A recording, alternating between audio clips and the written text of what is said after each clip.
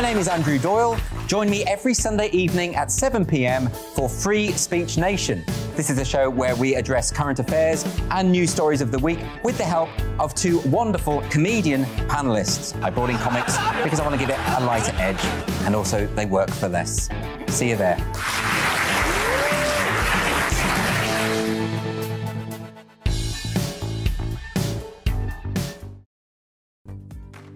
Looking ahead to this afternoon, and the UK is looking dry for most parts of the UK, but there will be some showers, especially in the south. Let's take a look at the details.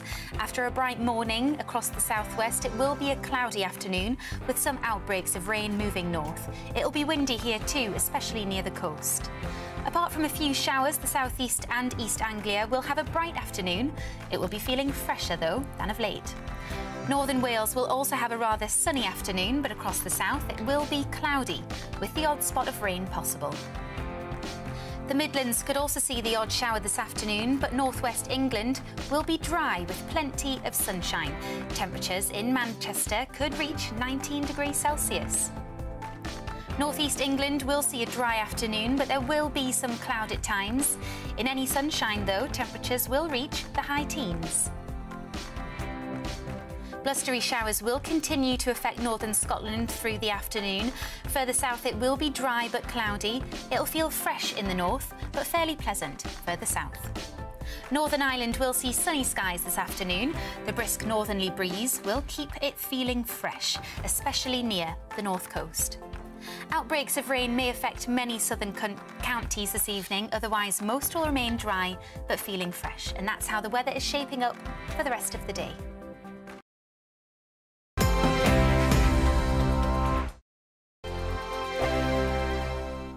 We are GB News. We're right across this great nation. On TV, on radio, on digital. Absolutely everywhere. We don't talk down to you. We embrace all voices. With honest and civilised conversation. We're not part of the establishment. We're one of you. And we're only getting started. Join us on GB News, the People's Channel. Britain's news channel. Every morning from 6 o'clock, we'll wake you up with GB News Breakfast with all the stories you didn't know from the night before. So whether it's serious news, entertainment, or your own views from all over our great nation, we're here to kick off your day with a smile. And the national media should be reflecting and reporting what's happening here. You will notice the northwestern accents. Whether you're with us on TV, radio, or online, every morning, it's breakfast from 6 a.m. Hope you can join us. Join us for Ministry of Offence, the comedy panel show that's just like the news, in that the left fights the right and it doesn't really seem to matter who wins. We cover the big stories. It was in fact a troop of baboons and not angry vegans. I like that. And the really important stories. Fat naked cow gets stuck in swimming pool. It's a headline in a lot of local newspapers. Yeah. We're on the same team, Nick. Yeah, but I'm just helping you. Join us for Ministry of Offence, Saturday nights, 8 o'clock on GB News. I'm Dan Wootton. Join me Monday to Thursday from 9 to 11 for the feistiest and most fun news debate on TV, where free speech reigns. I'll bring you a sharp take on the day's biggest stories, bombshell newsmaker interviews, and A-list guests. And I guarantee you, no spin, no bias, no censorship, and no reason to go to bed. That's Dan Wootton Tonight, Monday to Thursdays from 9 on GB News.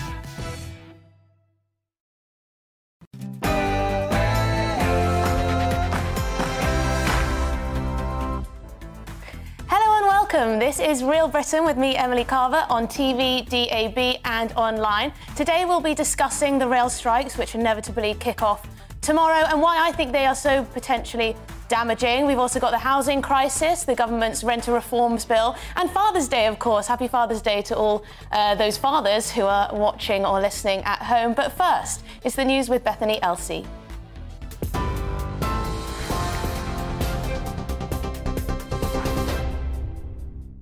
Thanks, Emily. Good afternoon. It's 1 minute past 2. I am Bethany Elsey in the GB newsroom. The Transport Secretary is accusing rail unions of punishing millions of innocent people over the planned national strikes next week. Thousands of rail workers will go on strike on Tuesday, Thursday and Saturday. Grant Shapps says the RMT union has ignored requests to negotiate a resolution. The union claims its members have now taken a 20% pay cut amid rising inflation. Labour claim the government want the strikes to go ahead to stoke political divisions. And RMT's former Assistant General Secretary, Steve Headley, told GB News he agrees with Labour. They want a distraction from soaring fuel prices, from the cost of living crisis, and they want to take on the unions. It's a great distraction. It's red meat for the Tory voters. They rally the party faithful. So I think we do, and I think this strike's really avoidable. I think we should be still around the negotiating table, but rather than negotiate in good faith with the unions, Shapps seems more interested in the latest soundbite in the press. The Labour leader says Tories are hoarding power in the capital, which is directly linked to the cost of living crisis. Speaking in Coventry, Sir Keir Starmer warned the government's levelling up plans will fail if they don't devolve power outside of Whitehall. The Levelling Up Secretary, Michael Gove, has previously said it's essential to address the UK's regional inequalities. Sir Keir said a Labour government would end one-year funding settlements to ensure councils have more stable income. Hoarding power has consequences. The Tory economic record is terrible. Low growth for 12 years. Stagnant wages. And the reason for this is we're not making the most of every part of our country. We're squandering the potential in our towns, in our cities, in our coastal areas and our rural communities. All the places that you represent. We're squandering the potential. The new head of the British Army has warned his troops must prepare to fight in Europe as the war continues in Ukraine. General Sir Patrick Sanders said it's imperative to build an army that is capable of fighting against Russia. After returning from his trip to Ukraine's capital yesterday, the Prime Minister said we need to steel ourselves for a long war. General Sir Richard Barrons told GB News earlier the British Army is facing the most profound transformation of defence and security for more than 100 years. The digital age is changing the way you fight wars, and it's not just drones and missiles and precision, it's about robotics and autonomy and biosciences. So the Chief of General Staff has to change his army to deal with a much higher level of threat, and he has to transform it for the digital age. And he needs to tell his people that, and he needs government to help him do it. In France, voting is underway in the second and final round of the French parliamentary elections. President Emmanuel Macron, who was re-elected in April against Marine Le Pen, needs 289 seats for a majority in Parliament. But pollsters say his centrist group may fall short as smaller parties make gains. Macron's party won the first round of elections last Sunday, whilst the left-wing alliance came in second. Car insurance fell to its lowest level in more than 6 years in the first quarter of this year. The Association of British Insurers found the average price was £416, the lowest number since 2015. That's despite pressures from the rising costs and supply chain problems exacerbated by the pandemic and the war in Ukraine. A loan that provides emergency funds to the most financially vulnerable will be offered to 20,000 people. The no-interest loan scheme is backed by the government but run by credit unions and other lenders. It'll help people who would have otherwise been denied a loan to buy things like laptops, school uniforms and household essentials. The scheme is being trialled in Manchester and will be rolled out to other parts of the UK from September. And Olympic champion Dame Kelly Holmes has shared her relief at publicly coming out as gay. The 52-year-old told the Sunday Mirror she's kept it a secret for decades, living in fear of her repercussions of being in the army, but said she's known since she was 17. The two-time Olympic gold medalist said hiding it has caused mental health issues, and although nervous, she's now excited. The news is out. This is GB News. We'll bring you more news as it happens now, though. Let's get back to Real Britain with Emily.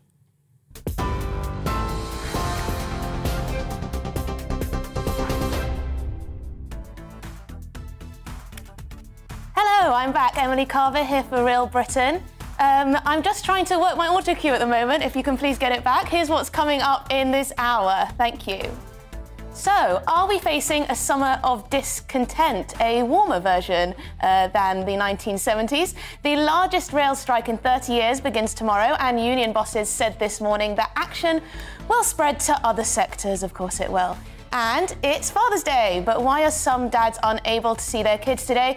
And does the legal system treat dads fairly? I'll speak to a campaigner who thinks not.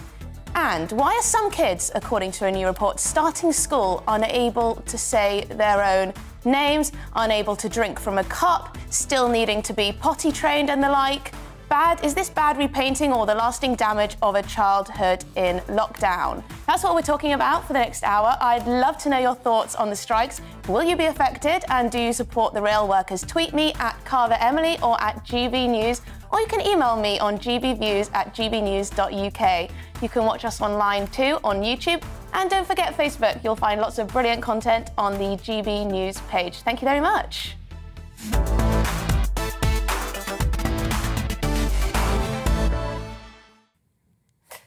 The government can't let a minority of public sector workers, activists, union bosses and failed politicians hold the rest of us to ransom.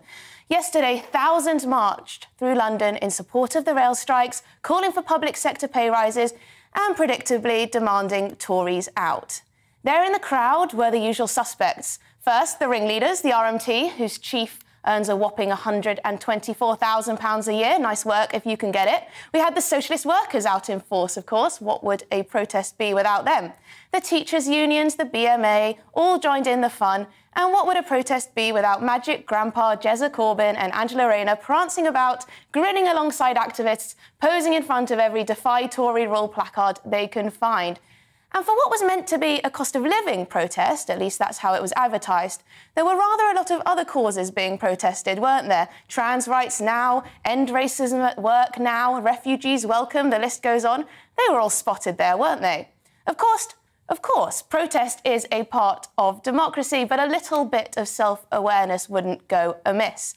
Those threatening strike action are ever so slightly disingenuous in my view. They know as well as anyone else that demand for rail travel simply has not returned to where it was pre-pandemic. Commuter habits have changed, and revenue remains around 80% of the 2019 figure. At the same time, costs have skyrocketed. They demand all existing jobs be maintained, that all its members should receive an inflation-busting pay hike. But let's get real. The state of the railway's finances simply can't withstand that. And let's remember, 40% of people in this country, taxpayers, never even use the railways. Why should they have to fork out for bumper pay rises for workers demanding special treatment? It seems to me that given taxpayers spent unsustainable amounts of money keeping essentially empty trains moving during lockdown, savings need to be made somewhere. The government's target of £1 to £2 billion of cost savings seems pretty reasonable to me. Something's got to give. The right to strike exists to protect working people from abusive employers and exploitation, not as a method to racketeer pay rises out of the general public's pockets. What we're seeing here is one group of workers who think they have the right to stamp their feet, scream and shout, pretend they're more hard done by than anyone else, and demand more money at the expense of the rest of us. What's more, it's not even as if the unions represent the majority of the workforce.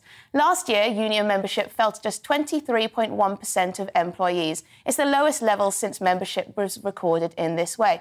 And what bugs me too is many of the most militant protests are likely to be the very same people who rallied against the government when they sought to reopen the economy during the lockdown, during the pandemic. They're the same ones who wanted to keep us locked down longer and harder. Judging by the placards on display, they also want open borders, more money for the NHS, across-the-board public sector pay rises, more foreign aid, the list goes on. Where on earth do they think this money comes from? And the irony is that there will be less money to go around, not more, after these protests than before. It's estimated that the national rail strikes on Tuesday, Thursday and Saturday alone will cost this nation £150 million. They demand all existing jobs be maintained, that all its members should receive an inflation-busting pay hike. But let's get real. The state of the railway's finances simply can't withstand that. The right to strike Sorry, let me just go down here. This cue card here is just simply not working for me very well today. Let's go back to here. So, do those supporting the RMT actually care about the jobs of people in the hospitality industry? Those people who work hard, who are poorly paid as well, they're going to take a tremendous hit. Up to £1 billion, the industry has warned. Does the RMT care about their jobs? It doesn't seem to me that they do. People like Angela Rayner will happily stand in front of placards demanding across-the-board public sector pay hikes, but they'll never advocate any cuts to public spending or accept any trade-offs. The economic illiteracy is plain to see. The government should stand up to the unions and refuse their demands. Sometimes we have to accept trade-offs. I'll say it again. The government can't let the unions hold ordinary people and workers to ransom.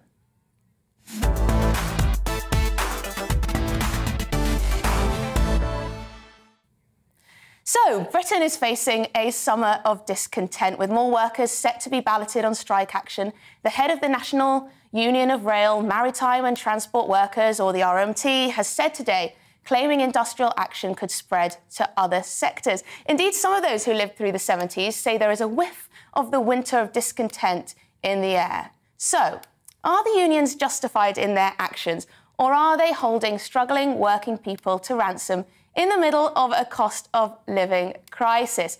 Joining me now is former Labour MP Stephen Pound.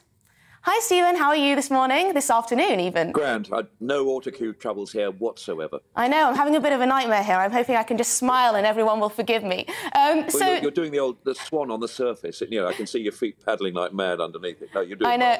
Well. Luckily, people can only see me from the waist upwards. So, do you think the powers of the unions need to be curtailed? You know, I'm sitting here and I'm wondering how on earth millions of people are going to get to work, how much money this is going to cost the economy. They say they need more money to spend on wages, etc., but this is going to make it even harder for the government to be dishing out money. Well, let's get real in your own expression. Let's actually talk about a few facts. You know, I was very much involved in the health worker strikes in 1979, and one of the results was some of us got pay rises, but inflation went up, so the pay rises became worthless because mortgage rates went up, the cost of food went up, the cost of living power went up. And it gave us 18 years of a Conservative government. My problem with this present range of strikes, particularly the RMT, and I think it's important to get on record, the RMT is not affiliated to the Labour Party. The RMT supports people who stand against the Labour Party. The RMT is not part of what I would call the mainstream Labour movement. You know, they are interested more in the destruction of global capitalism than actually improving the economic lot of the workers and the people of this country. Now, look, if you really cared about this country and about the workforce, there are ways of doing this.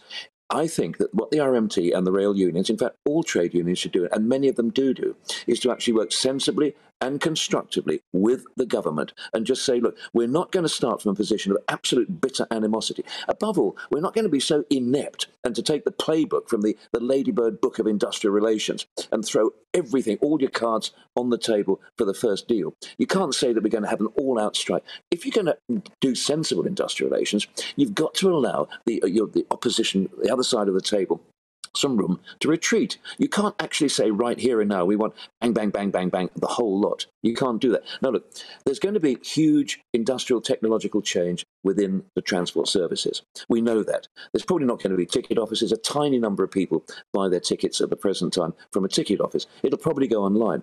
But there are people who are going to be excluded from that, because they don't have access to it. We should be thinking about how we can actually reach those people.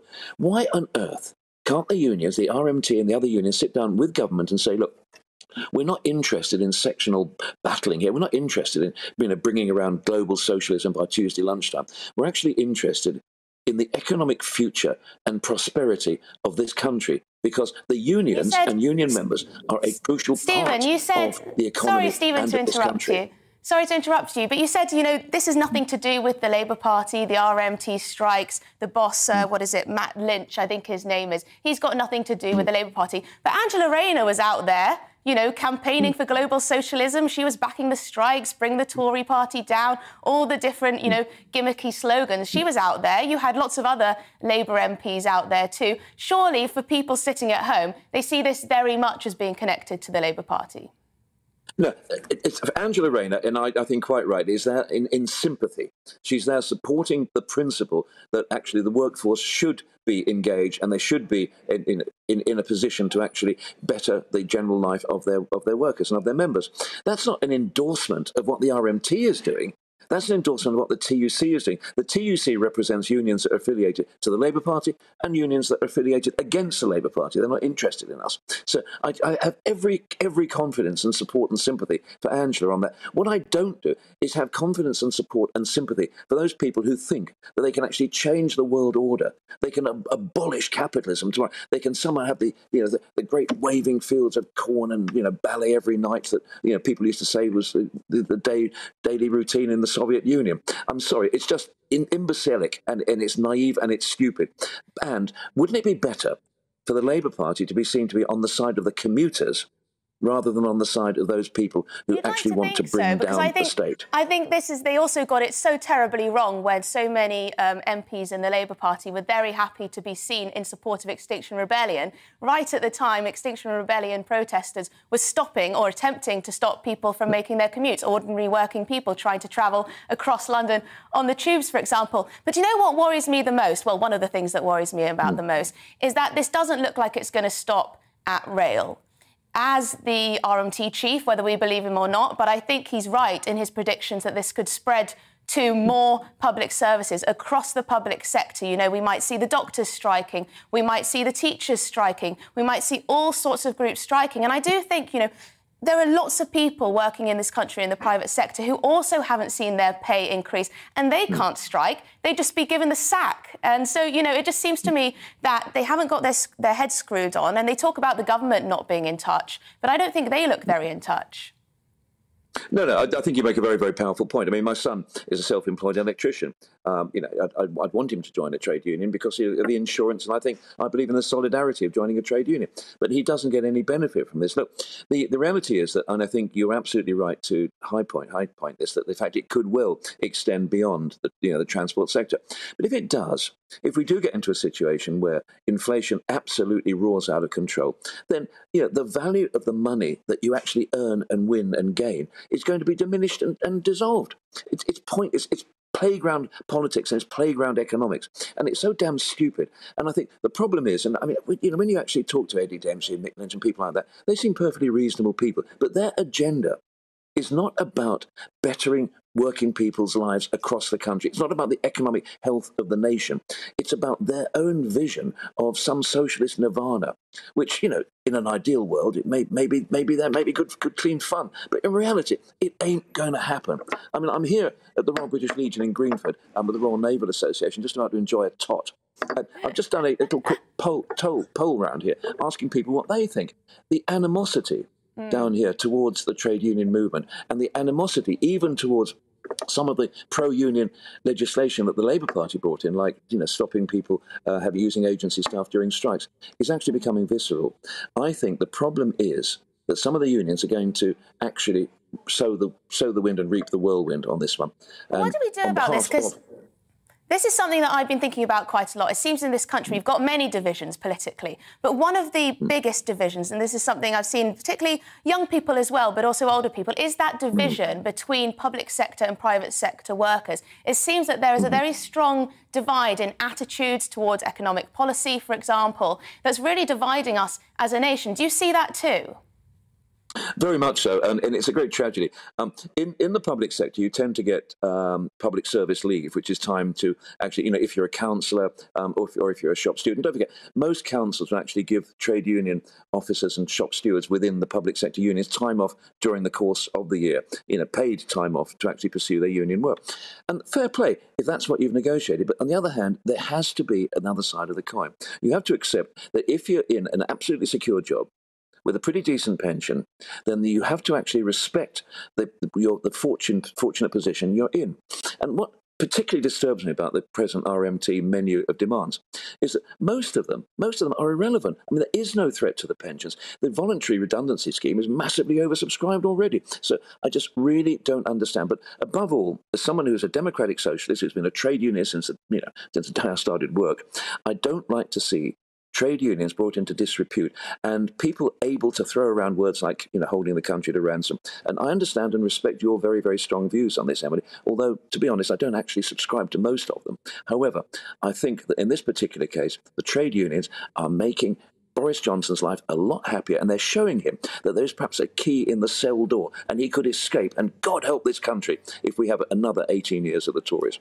Thank you, Stephen. That was thoroughly reasonable. Cheers to you. Cheers to you on Father's Day. That was Labour MP Stephen Pound. He was great, very reasonable for a former Labour MP, I think. So plenty more to come this afternoon on Real Britain. Next, we'll be looking at the rising cost of living and global supply chains. How has lockdown changed global trade? But first, let's have a look at the weather. Looking ahead to this evening's weather, and the UK is looking dry and clear for many, but there could be a few showers in southern England. Let's take a look at the details.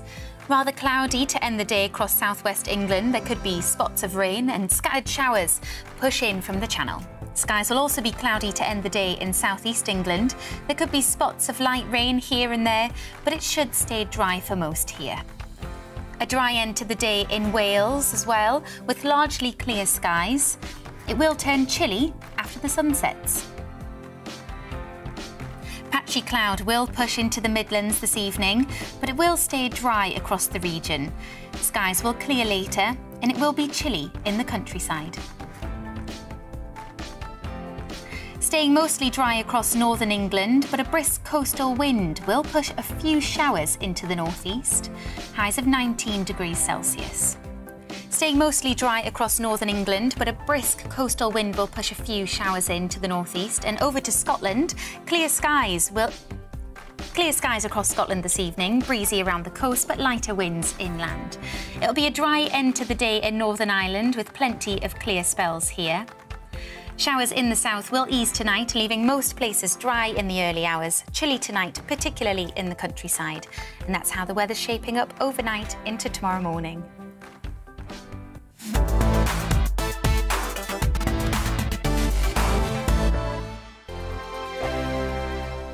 We are GB News. We're right across this great nation. On TV, on radio, on digital. Absolutely everywhere. We don't talk down to you. We embrace all voices. With honest and civilised conversation. We're not part of the establishment. We're one of you. And we're only getting started. Join us on GB News, the People's Channel. Britain's news channel. Every morning from 6 o'clock, we'll wake you up with GB News Breakfast with all the stories you didn't know from the night before. So whether it's serious news, entertainment, or your own views from all over our great nation, we're here to kick off your day with a smile. The national media should be reflecting and reporting what's happening here. You will notice the northwestern accents. Whether you're with us on TV, radio, or online, every morning, it's breakfast from 6 a.m. Hope you can join us. Join us for Ministry of Defence, the comedy panel show that's just like the news, in that the left fights the right and it doesn't really seem to matter who wins. We cover the big stories. It was in fact a troop of baboons and not angry vegans. I like that. And the really important stories. Fat naked cow gets stuck in swimming pool. It's a headline in a lot of local newspapers. Yeah. We're on the same team, Nick. Yeah, but I'm just helping you. Join us for Ministry of Defence, Saturday nights, 8 o'clock on GB News. I'm Dan Wootton. Join me Monday to Thursday from 9 to 11 for the feistiest and most fun news debate on TV, where free speech reigns. I'll bring you a sharp take on the day's biggest stories, bombshell newsmaker interviews, and A-list guests. And I guarantee you, no spin, no bias, no censorship, and no reason to go to bed. That's Dan Wootton tonight, Monday to Thursdays from 9 on GB News.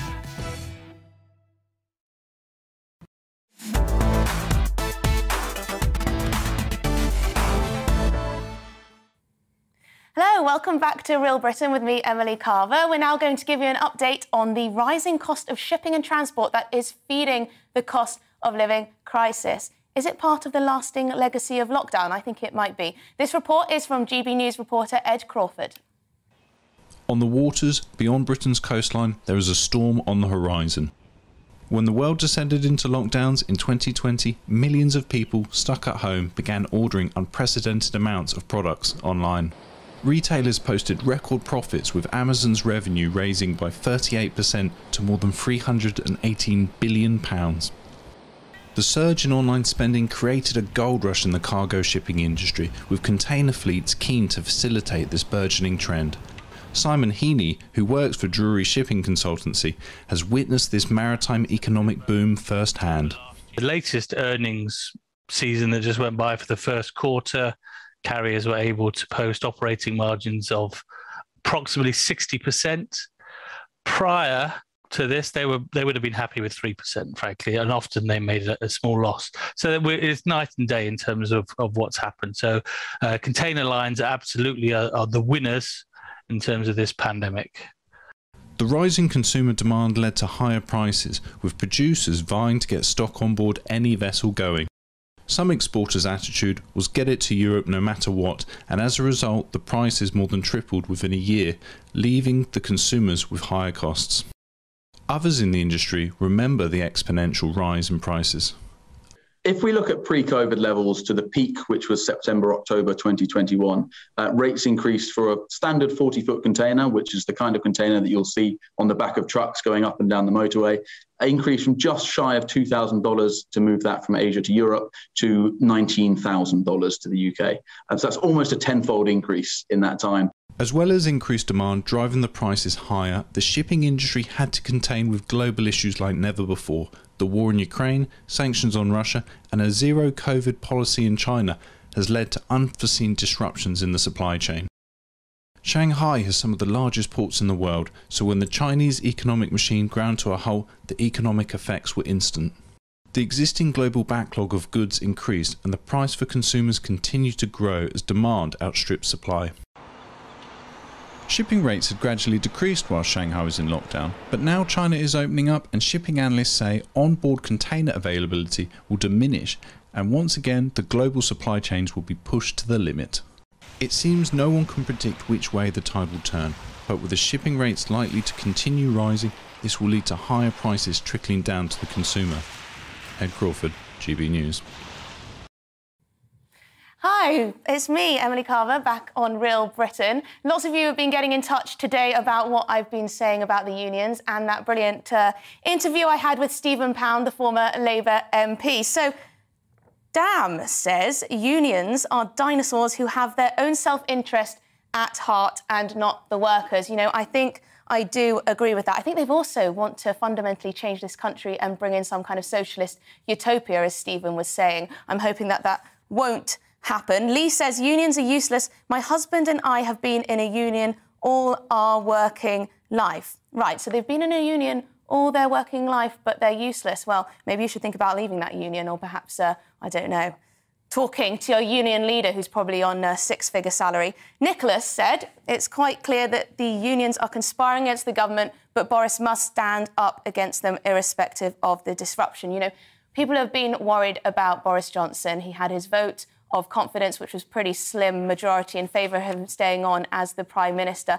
I think this is right. He needs to actually prove that he can put his foot down. You know, the Rwanda policy has been a disaster so far. He hasn't been able to get the flight off the ground. If he can stand up to the unions and actually act in favour of most people in this country rather than a vocal minority of workers, I think he'll be better. So I think he definitely should do that and do his job. So you're with GB News on TV and DAB radio. Next, we'll be discussing the children of lockdown who are now starting school with stunted learning and even speech. Now it's time for a check on the news headlines with Bethany Elsey.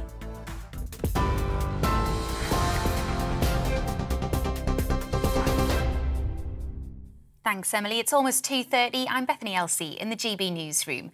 The Transport Secretary is accusing rail unions of punishing millions of innocent people over the planned national strikes next week. Thousands of rail workers will strike on Tuesday, Thursday and Saturday. Grant Shapps says the RMT union has ignored requests to negotiate a resolution.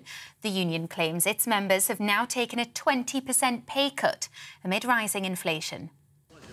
The Labour leader says the Tories are hoarding power in the capital, which is directly linked to the cost of living crisis. Speaking in Coventry, Sir Keir Starmer warned the government's levelling up plans will fail if they don't devolve power outside of Whitehall. The Levelling Up Secretary, Michael Gove, has previously said it's essential to address the UK's regional inequalities. The new head of the British Army has warned his troops must prepare to fight in Europe as the war continues in Ukraine. General Sir Patrick Sanders wrote to soldiers about the challenges they face. He said it's imperative to build an army that's capable of fighting against Russia. Well, after he returned from his trip to Ukraine's capital yesterday, the Prime Minister said, "We need to steel ourselves for a long war." In France, voting is underway in the second and final round of the French parliamentary elections. President Emmanuel Macron, who was re-elected in April against Marine Le Pen, needs 289 seats for a majority in Parliament.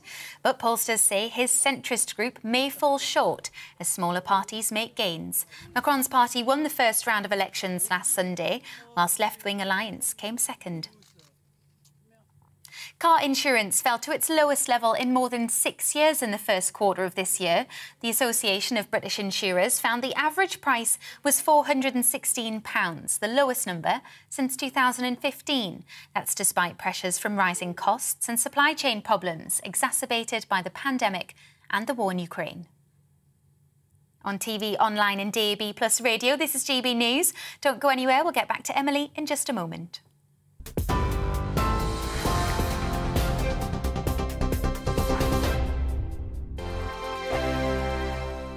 We are GB News. We're right across this great nation. On TV, on radio, on digital. Absolutely everywhere. We don't talk down to you. We embrace all voices. With honest and civilised conversation. we're not part of the establishment. We're one of you. And we're only getting started. Join us on GB News, the People's Channel, Britain's news channel. Every morning from 6 o'clock, we'll wake you up with GB News Breakfast with all the stories you didn't know from the night before. So whether it's serious news, entertainment, or your own views from all over our great nation, we're here to kick off your day with a smile. And the national media should be reflecting and reporting what's happening here. You will notice the northwestern accents. Whether you're with us on TV, radio, or online, every morning, it's breakfast from 6 a.m. Hope you can join us.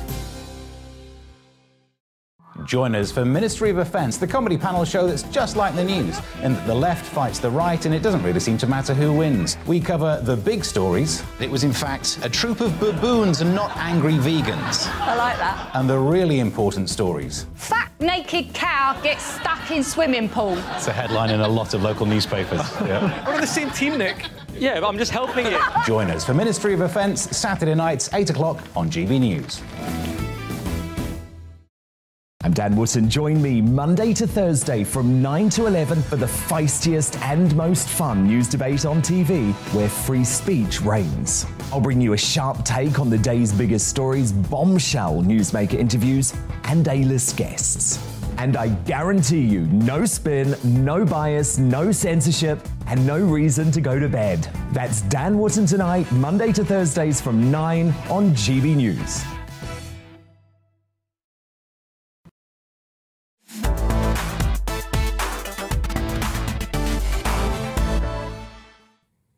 Hello, welcome back to Real Britain with me, Emily Carver. It's now 2:34 p.m. in the afternoon. I hope you're having a great afternoon.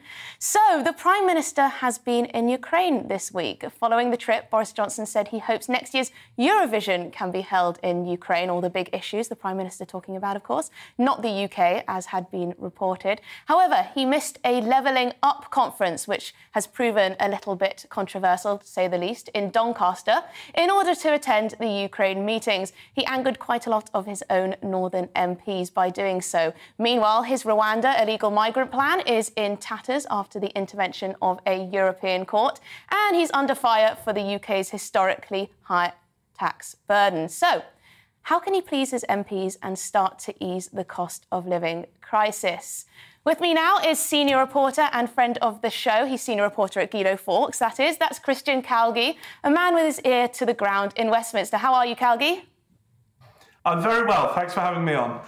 So you're probably doing a bit better than Boris Johnson, our Prime Minister. What is going to be going on this week, and how angry are these Northern MPs? Is this just tittle-tattle, or are they actually quite angry about how he went to Ukraine instead of seeing the North? Yeah, it's quite a split mood, and it's certainly noticeable that this visit to Ukraine has not been the PR coup that his first visit was. Of course, cutting quite a trailblazing image when he was the first sort of Western leader to go and visit Zelensky. This time, very much more mixed, precisely because of the day's events that he missed in order to go. Now, I don't think anyone doubts the need for secrecy when you're visiting a war-torn country.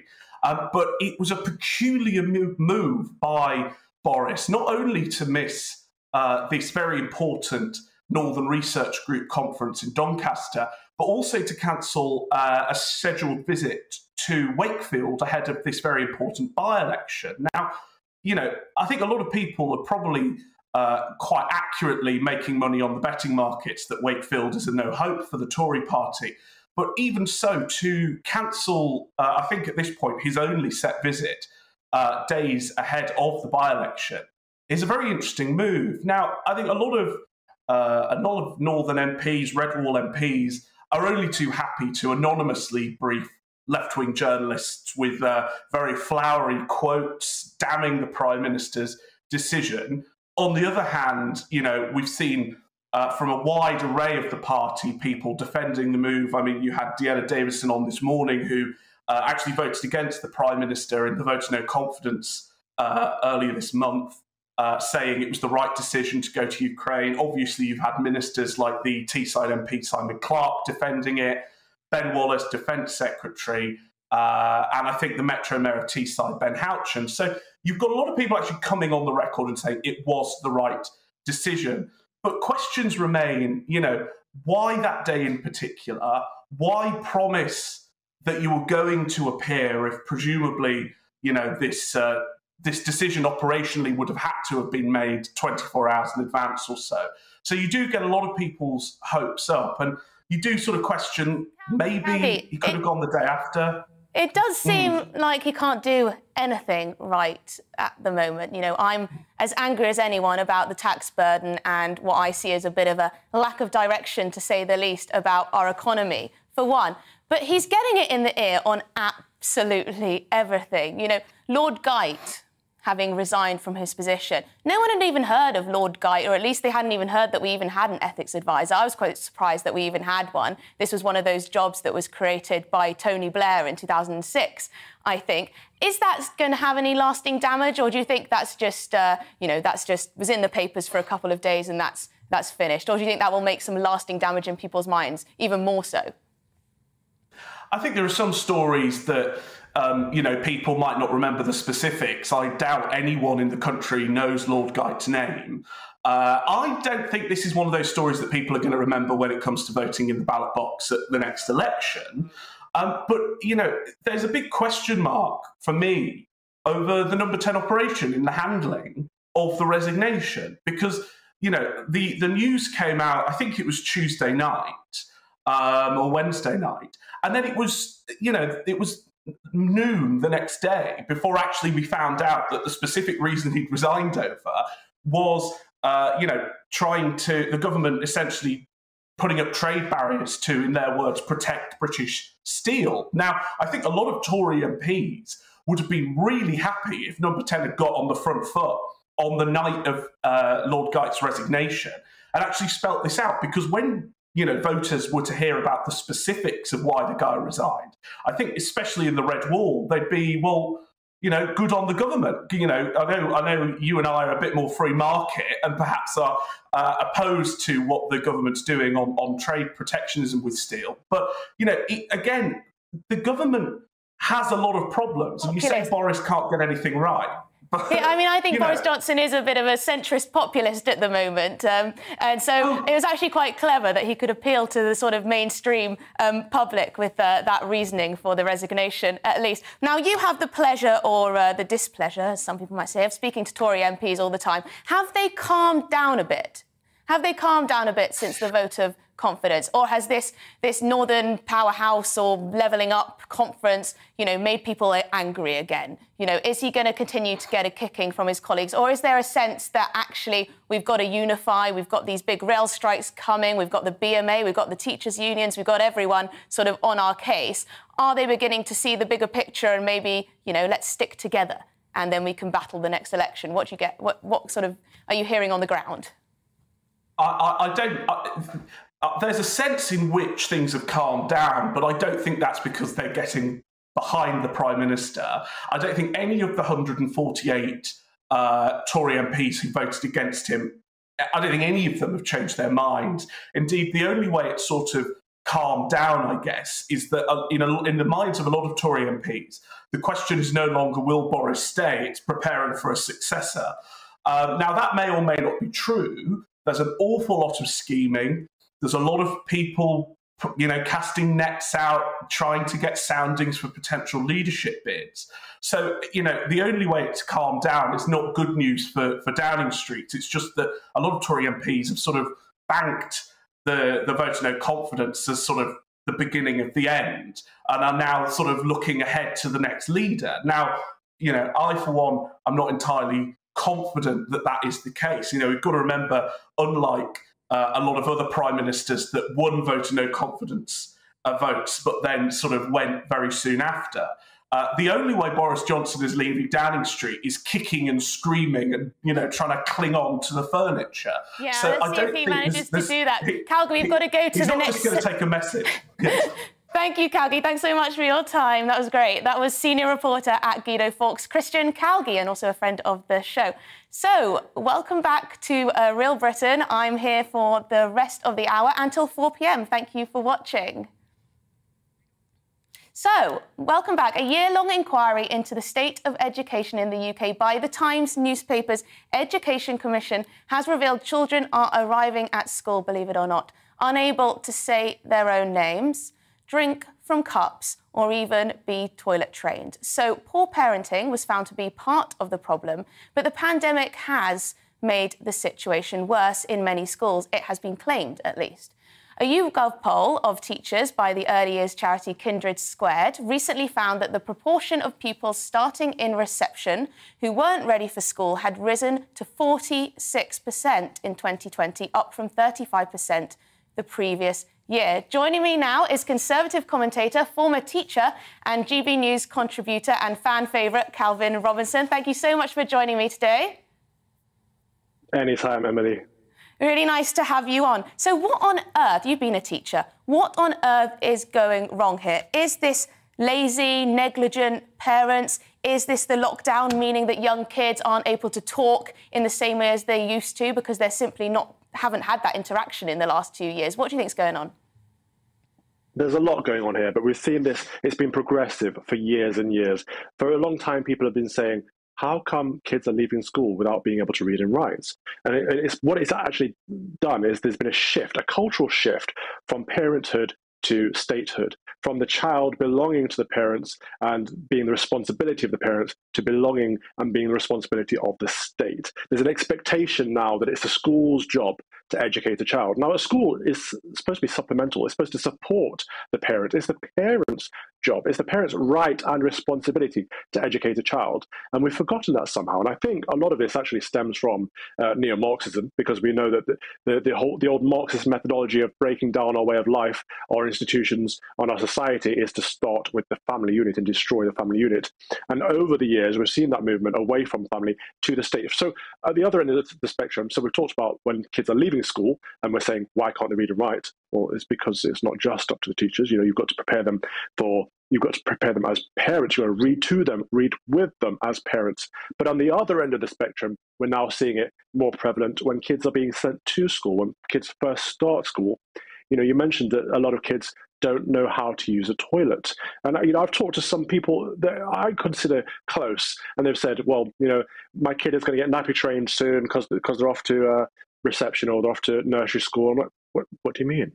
That's your job to... No, the schools do that. It's part of their...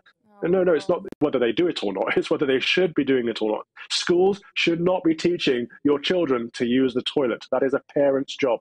I mean, it's quite extraordinary. It's hard to imagine. I mean, I was very lucky growing up. I had two very supportive parents who taught me to read by, age 4. I was reading books and I was very much able to say my own name. And I really do feel for these children who simply aren't being raised in an appropriate way, really. It's just not good enough. And as you say, we can't rely on teachers to be care workers, social care workers, parent, absolutely everything for these young children. In the Times report today, I'm sure you've read, they're calling for a 5-a-day initiative to encourage parents to talk to and play with their children, similar to the healthy eating campaign we have on, 5 fruits and veg a day. Have we really got to a situation where parents need to be told to read and talk to their children? I mean, seriously, do you think that this actually is a time where the government needs to step in and actually say, give tools? No. The problem is that the government's been stepping in far too often. So this is not parents' fault. Parents have been guided away from parenting because we expect the state to take responsibility and to step in and to fix every issue. It's not the government's job to fix all society's issues. It's the job of the government to protect our nation, to protect our borders, and to protect our security. That is it. And what we do here is we look at a problem, we say, how can the government solve that? And the government tries to solve the problem and makes things worse. This is not parents' fault. This is actually, if anything, it's the state, but also teachers' fault. Far too often, I've spoken to my peers, my colleagues in schools who said, well, of course we have to teach our values to children, because what if they go home and they're living with people that have the wrong values? It's this idea that actually teachers know better than parents. And of course, that's not the case. Parents know what is best for their own child. Right now, the Department for Education is putting together a policy, the schools bill, a tremendously disgustingly bad policy that it takes more power away from parents and gives more power to the state, in fact to the DfE, that actually fundamentally means that the child belongs to the state. So, for example, homeschooling or home educating, as it's called in this country, is vitally important, because if parents don't want their kids to be woke, indoctrinated in schools, then they want to take them home and educate them themselves. They should have that right. Now the government is looking at how to address homeschooling so that kids aren't missing, as they call them, from schools. And I think that's a fundamental shift in the way we see parenting and the way we see education. And I think a lot of parents during the lockdown were shocked, actually, at the level of teaching their children were receiving over the Zoom. They got an insight into the classes, what they were like, what issues were being taught, those sort of woke issues that were being taught and prioritised over the basics. There's also reports, I don't know if you've seen, from the Telegraph about Ofsted, the schools inspector. They're citing a lack of gender identity lessons as factor in primary school grading. So essentially, if schools aren't teaching enough about gender identity and gender diversity, that these schools could be being marked down on Ofsted grading because of that. I mean, what on earth are we doing in this country? Why is Ofsted even thinking about gender identity in primary schools? Indeed. Schools should be teaching reading, writing, and arithmetic. It's very simple, really.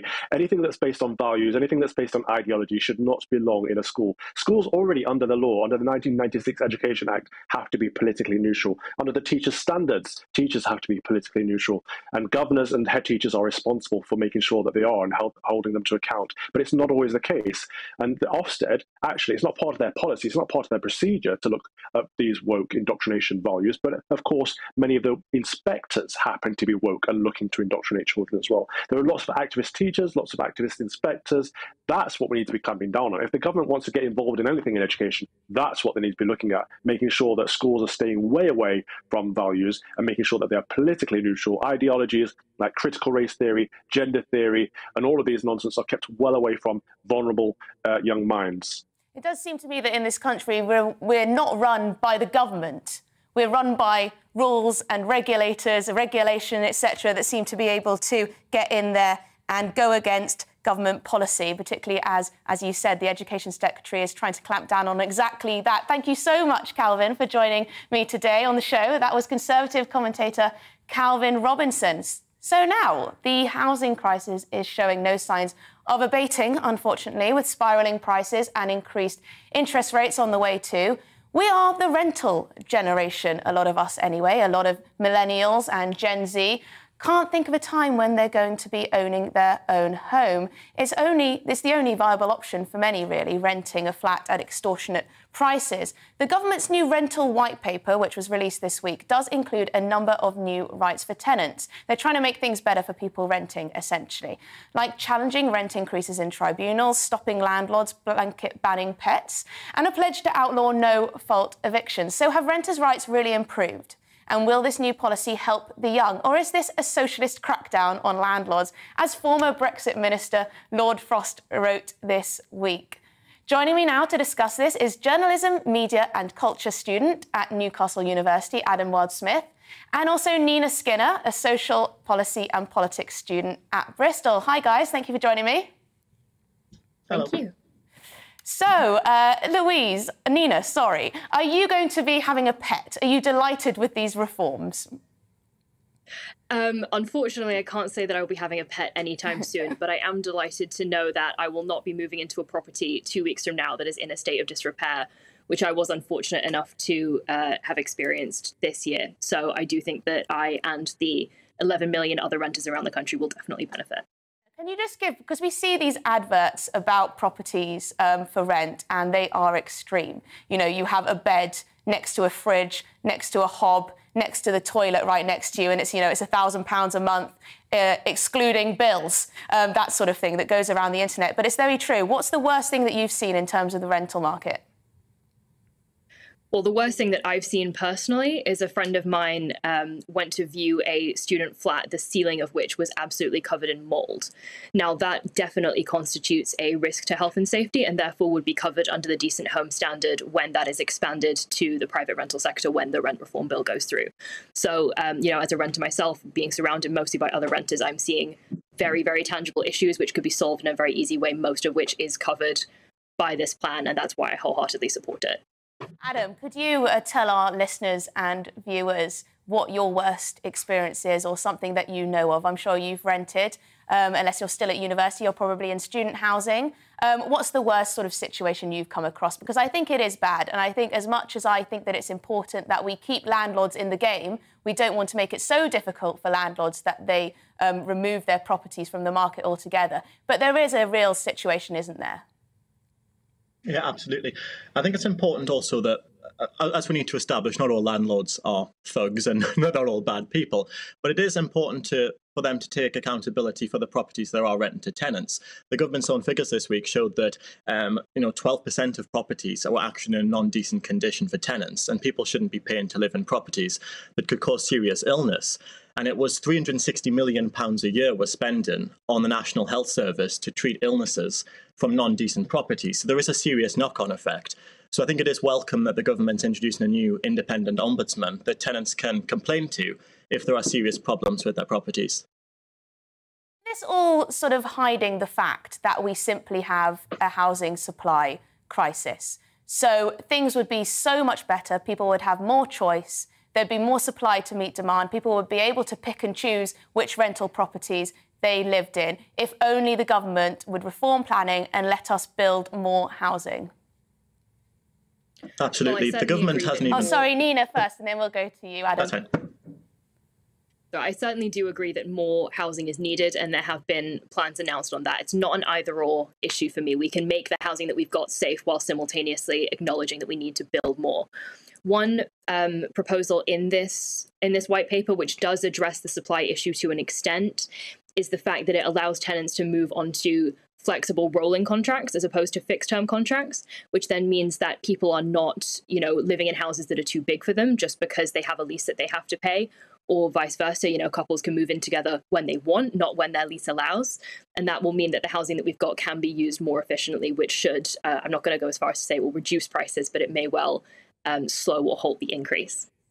Adam, are you worried at all that scrapping Section 21, that's the no-fault eviction, might force landlords out of the market? Because, just as there can be unscrupulous landlords, there can be pretty rubbish, terrible tenants that landlords shouldn't have to keep in their homes if they're just not paying the rents on time, if they're not treating the building properly. What do you think about that? Do you think there could be some unintended consequences? Well, the bill already, as it's going to be proposed, pledges that there will be reforms for landlords to make it easier to evict tenants who don't pay their rent. But it's also important that the Section 21, which is, of course, only 2 months' notice, it can be difficult for tenants, particularly at the poor end of the scale, to save up the relevant money that would be needed to pay for a new deposit on a new rental property. So it is important for it to be fair on both ends of the spectrum, whereby a landlord can evict a tenant who isn't paying the rent, isn't looking after the property, but also at the same end of the argument, the tenant is able to afford to move to another property if they're evicted at short notice by their landlord, which of course is what the bill intends to scrap. So very quick question before I leave. When do you both think that you're going to own your own property? How old do you think you'll be? Nina first. Early to mid-30s. Mid-30s? Adam? I'd probably agree, yes. I don't think any time soon. Mid-30s. Apparently the average is 29 at the moment, which is far older than it used to be. Thank you so much, Nina Skinner and Adam Wilde-Smith. That was very interesting. Great to have you on, as always. So you're watching Real Britain with me, Emily Carver. Stay with us for the second half of the show, and please do keep sending in your views and opinions. I really like to read them out when I get the chance. But first, it's the weather. Looking ahead to this evening's weather, and the UK is looking dry and clear for many, but there could be a few showers in southern England. Let's take a look at the details. It will be a cloudy end to the day across the southwest of England. There could be spots of rain as showers push in from the Channel. Skies will be cloudy to end of the day in the southeast of England as well. There could be spots of light rain here and there, but it should stay dry for most. It will be a dry end to the day in Wales, with largely clear skies here. But it will turn chilly after the sun sets. Highs of 19 degrees. Patchy cloud will push into the Midlands this evening, but it will stay dry across the region. Skies will clear later and it will be chilly in the countryside. It'll stay mostly dry across northern England through the evening, but a brisk coastal wind will push a few showers to the northeast. Highs of 19 here. There'll be clear skies across Scotland this evening, breezy around the coasts, but lighter winds inland. It'll turn chilly tonight with lows of 2 degrees in some spots. It will be a dry end to the day in Northern Ireland with plenty of clear spells here. Highs of 17. Showers in the south will ease tonight, leaving most places dry in the early hours. Chilly tonight, particularly in the countryside. And that's how the weather's shaping up overnight into tomorrow morning. Hello, I'm Alastair Stewart, and I'd invite you to join me at noon on Saturdays and Sundays for Alastair Stewart and Friends. I've been in this business for over 40 years. And now, here at GB News, I've never been happier. I get to choose the big stories that really interest me. We hear what you have to say, and you hear what I have to say. I really hope you can join me, noon on Saturdays and Sundays.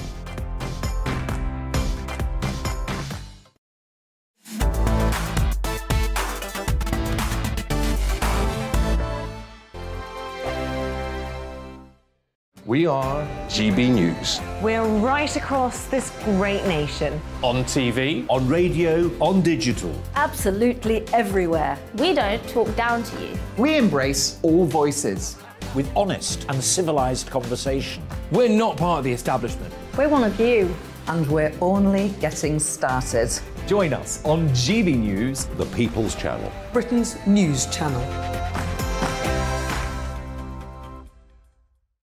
Every morning from 6 o'clock, we'll wake you up with GB News Breakfast with all the stories you didn't know from the night before. So whether it's serious news, entertainment, or your own views from all over our great nation, we're here to kick off your day with a smile. And the national media should be reflecting and reporting what's happening here. You will notice the northwestern accents.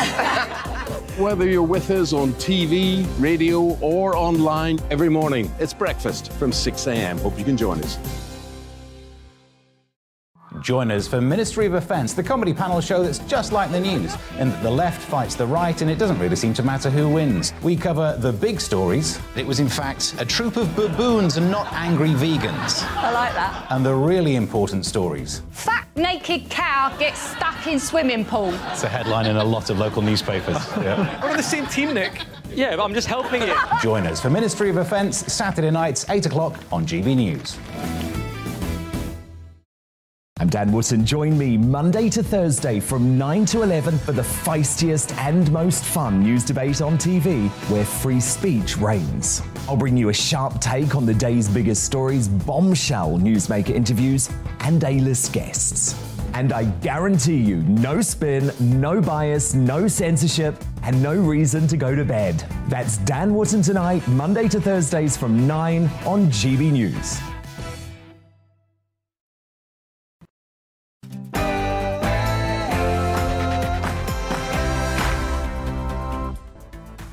Hello and welcome back to the show. This is Real Britain with me, Emily Carver, on TV, DAB and online. In this hour, we'll be discussing why taxes are so blimmin' high in the UK, why one council is blaming weeds on Brexit, believe it or not, and I'll be joined by Rod Little, the brilliant columnist, to discuss whether Glastonbury is too white. OK. But first, it's the news with Bethany Elsey.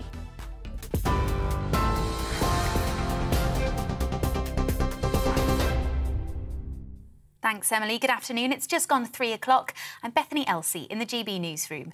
The Transport Secretary is accusing rail unions of punishing millions of innocent people over the planned national strikes next week.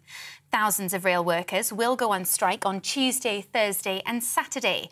Grant Shapps says the RMT union has ignored requests to negotiate a resolution.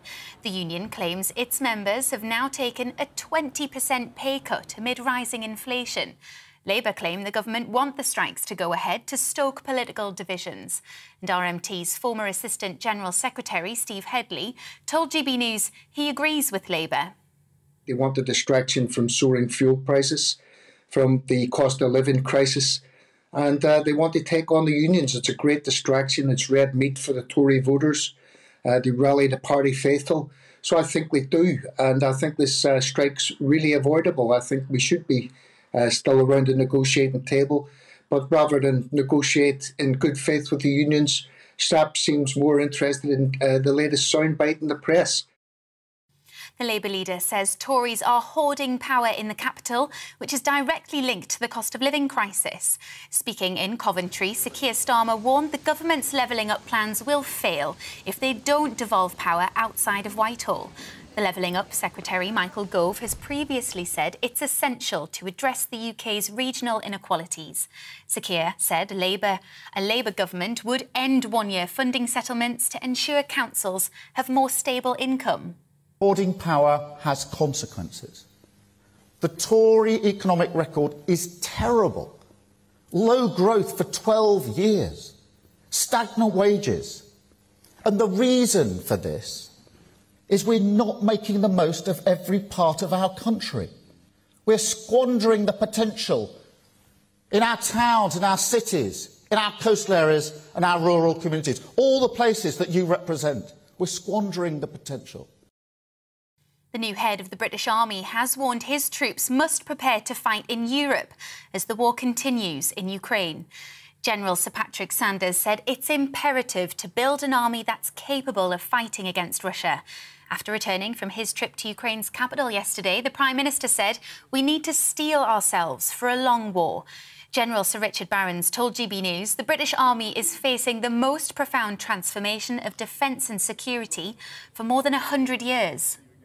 The digital age is changing the way you fight wars, and it's not just drones and missiles and precision, it's about robotics and autonomy and biosciences. So the Chief of General Staff has to change his army to deal with a much higher level of threat, and he has to transform it for the digital age, and he needs to tell his people that, and he needs government to help him do it.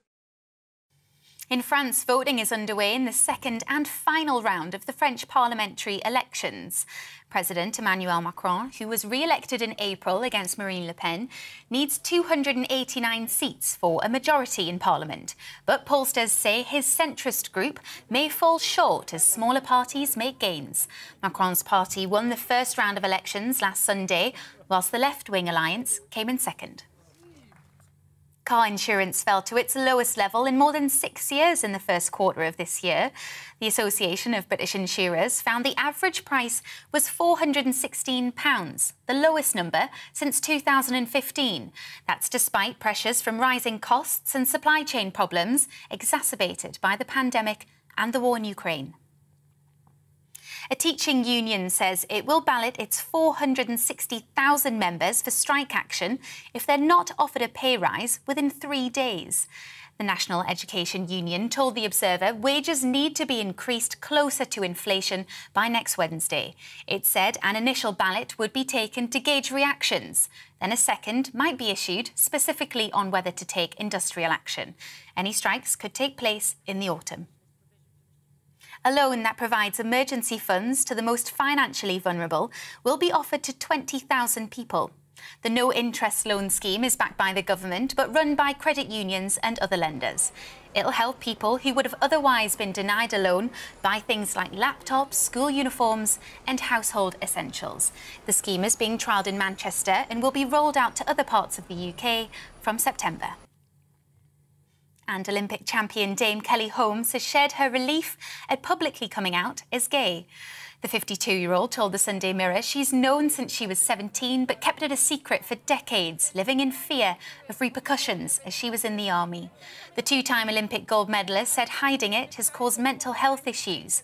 And although she's nervous, she's also excited the news is out. This is GB News. We'll bring you more news as it happens. Now, though, let's get back to Emily.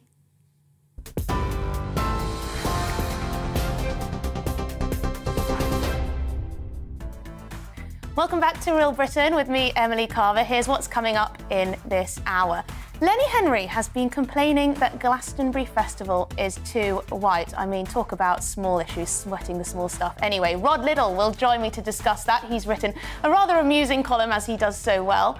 And why is Brighton's left-wing Green Party-led council blaming Brexit for the spread of weeds? I mean, you can really blame anything on Brexit, can't you? I'll speak to a local politician about that. And Love Island is back and it's gripping the nation. I must admit, I do watch it. And this year, it's getting political. Stay tuned for that. That's what we'll be talking about for the next hour. I'd love to know your thoughts on tax. Is it too high? And why isn't the government cutting it? They talk about it all the time. They say, we're going to cut taxes. We're going to bring down that burden. We're on your side. But yet they still won't. Tweet me at CarverEmily or at GBNews, or you can email me as well on gbviews@gbnews.uk. We've got lots of your views coming in already. Remember, you can watch us online too on YouTube. And don't forget Facebook. You'll find lots of brilliant content on the GB News page. Thank you very much for watching.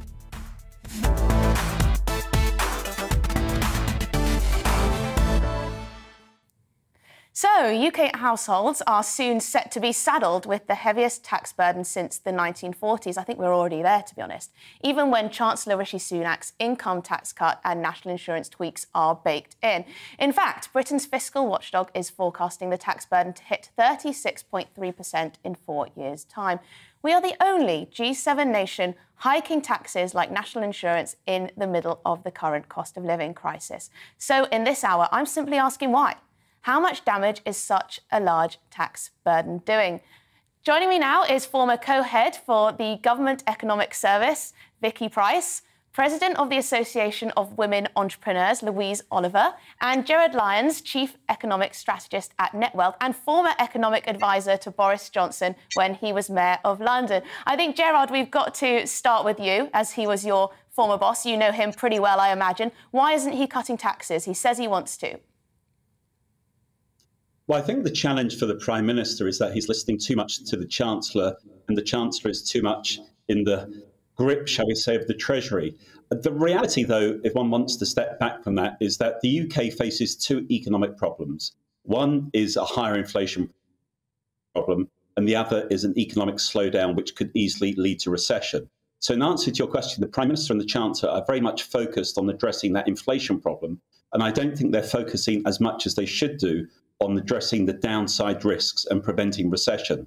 I certainly think there should be an easier fiscal stance in terms of what taxes we should be cutting. We can discuss that in a moment. They would argue that they are doing some things. For instance, they're increasing allowances in a few weeks' time, so people will start to pay national insurance not at £192 a week, but when they hit £240 a week. So people on low incomes will feel the benefit of that in particular.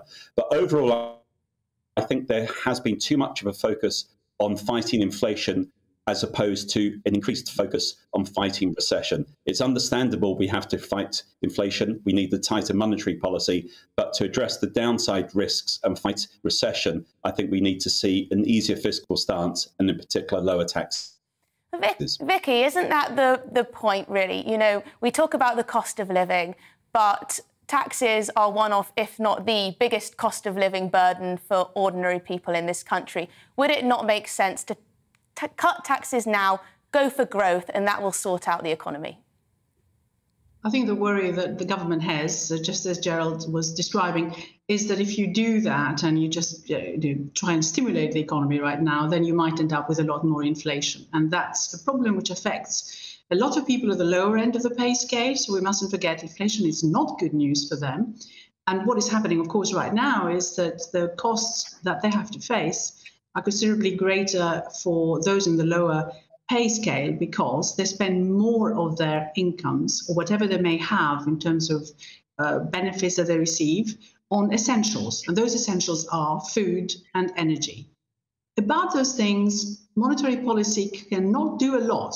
Raising interest rates isn't going to make much difference to that. It's going to take quite some time for it to have a real impact on inflation. So you could argue that we have a slightly misbalanced set of policies, one a sort of monetary policy which is tightening and one a fiscal policy which, strangely enough, has indeed been tightening, except for the giveaways that we've seen in the last couple of months where there's been an extra 37 billion given to people, particularly a redirection of money to the lower paid, but also cut in fuel duty. So, yes, indeed, taxes matter. But the more important thing right now for everybody is just the costs that they are facing. Reducing possibly income tax by 1 basis point isn't really going to make a huge difference in that. What might make a difference is if you reduce taxes in a different way, such as possibly VAT, reducing VAT across the board, the way that we did at the time of the financial crisis, will indeed bring prices down, readjusting some of the way in which we pay for electricity at home to reduce some of the burden there. Look at particular sectors of the economy, as we had done before. For example, we had in hospitality a reduction in VAT, which was temporary. So there are all sorts of areas where you can intervene and reduce the cost, the immediate cost to consumers. Doing something on the tax front isn't going to make much difference, in my view, in the short term. Louise, do you agree with what Vicky has to say? Do you fear that some tax cuts could be inflationary? In my view, I think the Bank of England has proven itself to be slightly asleep at the wheel when it comes to managing inflation. I think they're trying now to sort of incrementally raise those interest rates, but I think maybe it's a little too late at this point. How do you think the government should be cutting the cost of living? Should they be focusing more on bringing down regulatory burdens? Emily, I totally agree with Vicky. I think that reducing income tax by, 1%, people won't feel that. And the Chancellor has promised a 1% increase in income tax, but not until next year. There are other ways, and Vicky alluded to these, that you can help people immediately. And that would be, in my opinion, that the 5p on duty at the pumps has literally not been noticed. So I feel that that could help people immediately. There's also VAT. So when we look at the price of filling our cars with fuel, there's 52p goes in duty and 30p in VAT. So the government can do something about that. They're benefiting from this at the minute. It's a quick win. They should really think about that. Also, this miserable green levy that we have on our household energy bills, I mean, that's £153 a year on average for households. And I think that, yes, we do need to invest in green energy, but maybe now's not the time. The other thing that I worry about is next year, tax is going up on business. Our corporation tax rate is going up from 19%. Yeah, I think most people who don't run their own businesses don't understand the impact that will have on potentially pay, on recruitment, on profit margins, on consumers, on consumer prices. That won't just be felt by these unknown corporations. It will trickle down to most people in this country working in the private sector. Gerard, I want to go back to what you said about this conflict between Rishi Sunak and the Prime Minister. And also, actually, you know, has the Prime Minister got himself a little bit wedged here? He is advocating net zero. He wants to be seen as a green Prime Minister. But at the same time, we are seeing that these green pledges are very much costing us a lot and costing those at the bottom of the pile in terms of those costs on our bills. What do you think he's got to do then to balance both of those two issues he's got? Yeah, well, we need to face the immediate challenge in front of us, which is the inevitability of a slowdown in the economy and a possible recession. The best way to reduce these challenges or to address them is to actually give the economy as much of a stimulus we can. And also it's important to actually push back on the Treasury in terms of their fears about the budget deficit. The best way for the budget deficit to be brought under control is stronger economic growth. So in answer to your question, I think we need three things on fiscal policy. First, we need to see timely, temporary and targeted measures to those people in difficulty, and we have started to see some of that, so a tick there. The second area, though, is, coming back to what Vicky was saying, is about reducing the taxes on fuel and energy. And we haven't seen enough action there. So there's a cross there. VAT on fuel should be reduced. I agree with your other guest that we should temporarily suspend the green tax in terms of environmental tax on energy, etc. Germany has done that without any loss of green credentials. So there's a cross there in terms of what we can do. And the third area is the overall need to change tax to boost the supply side of the economy and to help the squeeze middle. In terms of helping the supply side of the economy, I think next spring's planned increase in corporation tax should be suspended. I think the superconductor that allows businesses to actually invest more, that should be made permanent. I think there should be a change on business levies to help small and medium-sized firms. And I do think income tax should be cut. If you're worried about inflation, then maybe wait until inflation has peaked this summer and cut income tax in the autumn budget. But three areas: help to those people most in need. The government is doing that. They should be congratulated for that. Second, we should be reducing the tax temporarily, maybe on energy and other types of fuel. We need to do a lot more there. And the third area is to actually suspend the corporation tax increase and cut income tax maybe later this year. There's and the Gerard Lyons that manifesto for you. That's what needs to be done.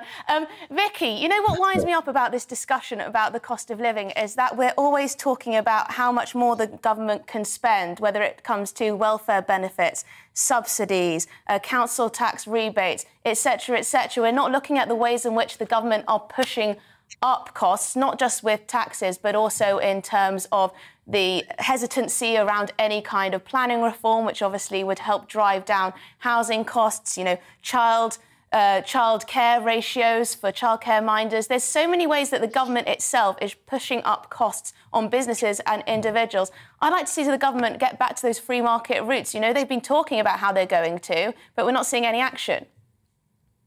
Well, you've got a point there. The only trouble is that all these issues take a long time to have an impact. You can change the planning rules. It's going to take quite some time for more houses to be built.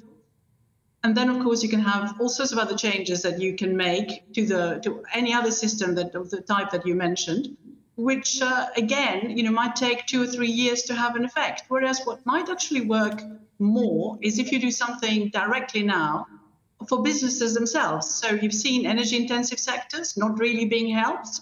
You've seen the whole airline industry and the travel industry, which wasn't supported for 6 months, even though there were still restrictions. We lifted the furlough scheme in the autumn, but in fact, restrictions on traveling were not lifted until about March. So that's a serious issue, I think, for businesses which have had to deal with these changes around them with very little support from the government, specific support, which sectors absolutely needed. Louise, I'd just like to give you the last word, as we've only got a few seconds left. Will you tell me what you'd like to see from the Prime Minister, just very quickly?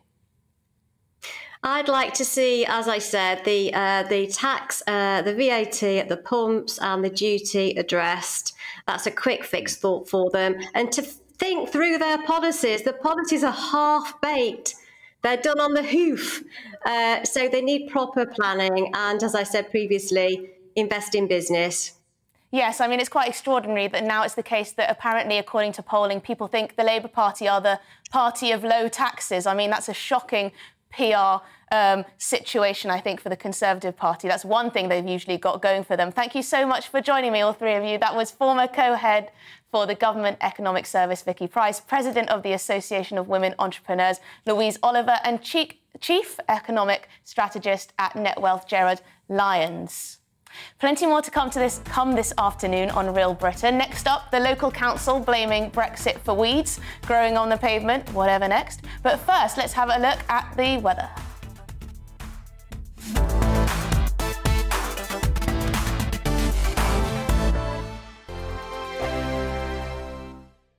We are GB News. We're right across this great nation. On TV, on radio, on digital. Absolutely everywhere. We don't talk down to you. We embrace all voices. With honest and civilised conversation. we're not part of the establishment. We're one of you. And we're only getting started. Join us on GB News, the People's Channel, Britain's news channel. Every morning from 6 o'clock, we'll wake you up with GB News Breakfast with all the stories you didn't know from the night before. So whether it's serious news, entertainment, or your own views from all over our great nation, we're here to kick off your day with a smile. And the national media should be reflecting and reporting what's happening here. You will notice the northwestern accents. Whether you're with us on TV, radio, or online, every morning, it's breakfast from 6 a.m. Hope you can join us.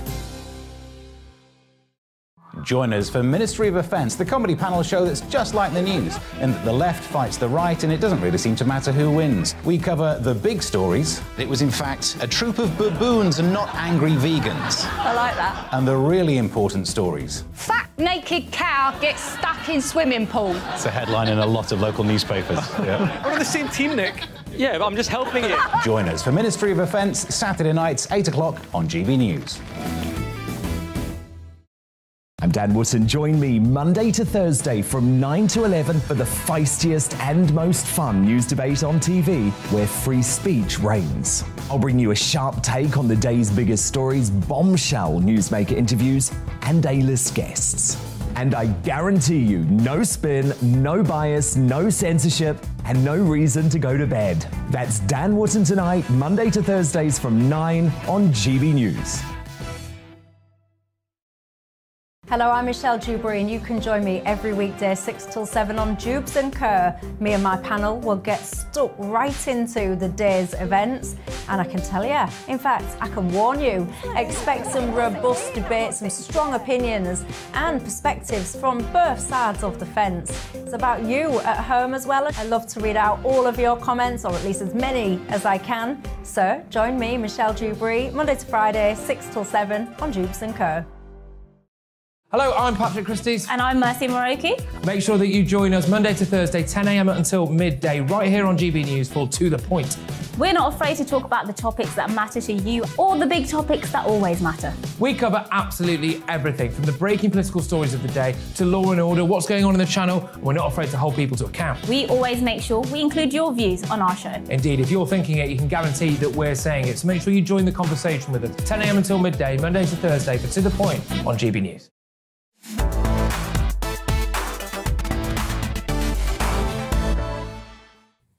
Hello, happy Father's Day. Welcome back to Real Britain with me, Emily Carver. So we're moving on to a slightly different topic. The proliferation of weeds on the pavement in the city of Brighton is due to labour and equipment shortages brought about by Brexit, the local council claims.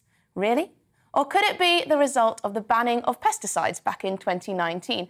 As a result of this, the Green Party-led far-left local authority is now reportedly encouraging local residents to clean the streets themselves. What is going on? With me now is Conservative Brighton and Hove councillor for Patcham and Hollingbury, Alistair McNair. Thanks for joining me, Alistair.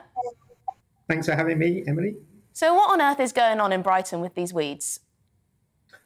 Well, essentially, the Green Party just love having weeds.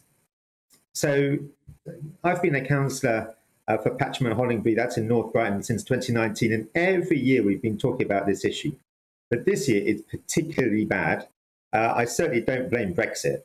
I mean, in my ward, we've got, it's a suburban ward, there's lots of parks, there's lots of verges, there's lots of small areas of green where children should be able to play and residents should be able to walk their dogs, and they can't because it's covered in barley grass, or the weeds are, 3 or 4 foot high. There's litter there as well. It's very unsightly.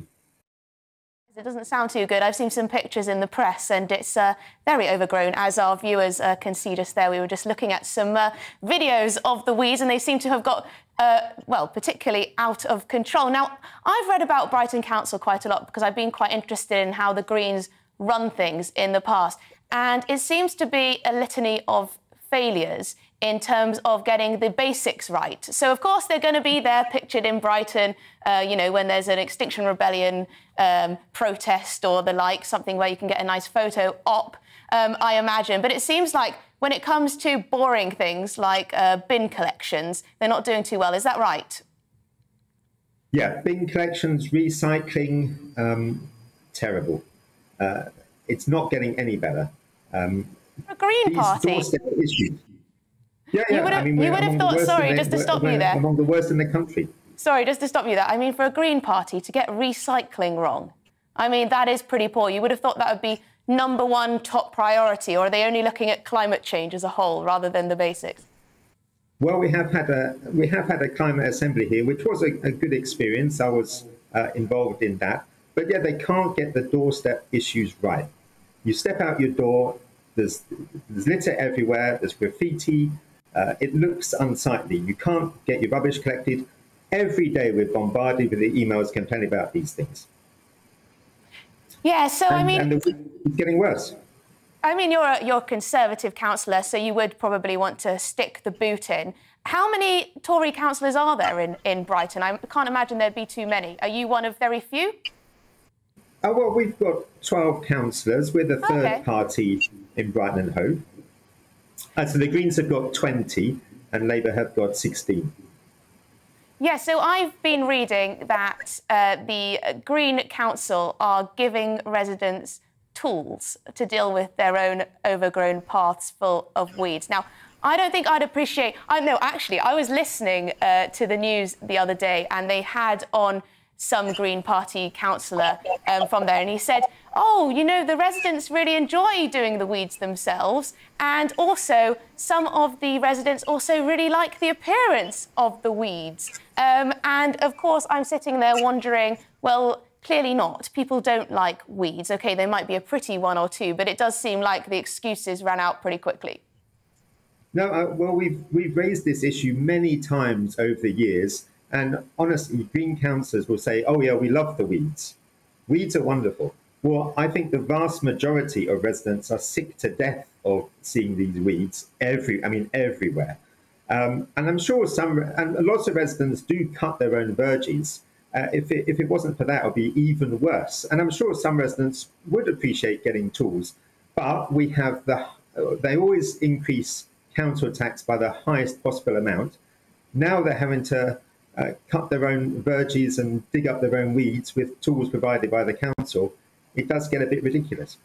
Thank you very much for joining me, Alistair. I hope the weeds get sorted out. I think I'd probably bring back pesticides if it were me in charge, but perhaps I'm old-fashioned. Thanks for joining us.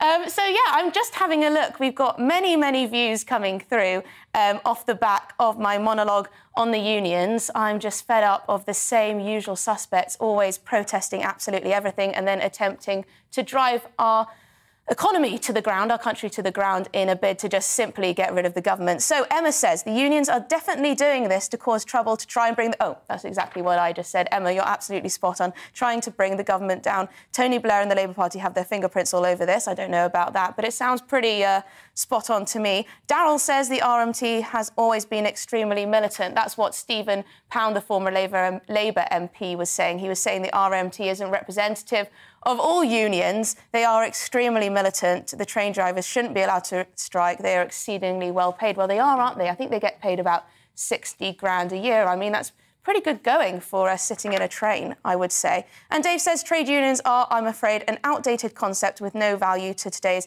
industrial world.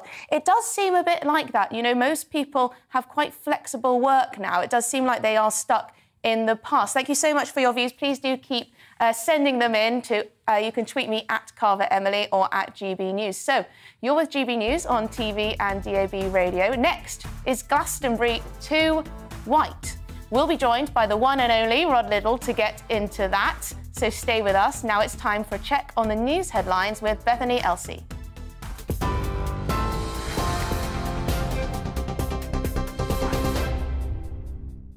Thanks, Emily. Good afternoon. It's just gone 3:30. I'm Bethany Elsey in the GB newsroom. The Transport Secretary is accusing rail unions of punishing millions of innocent people over the planned national strikes next week. Thousands of rail workers will go on strike on Tuesday, Thursday and Saturday. Grant Shapps says the RMT union has ignored requests to negotiate a resolution.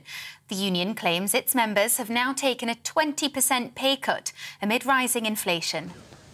The Labour leader says the Tories are hoarding power in the capital, which is directly linked to the cost of living crisis. Speaking in Coventry, Sir Keir Starmer warned the government's levelling up plans will fail if they don't devolve power outside of Whitehall. The Levelling Up Secretary, Michael Gove, has previously said it's essential to address the UK's regional inequalities. The new head of the British Army has warned his troops must prepare to fight in Europe as the war continues in Ukraine.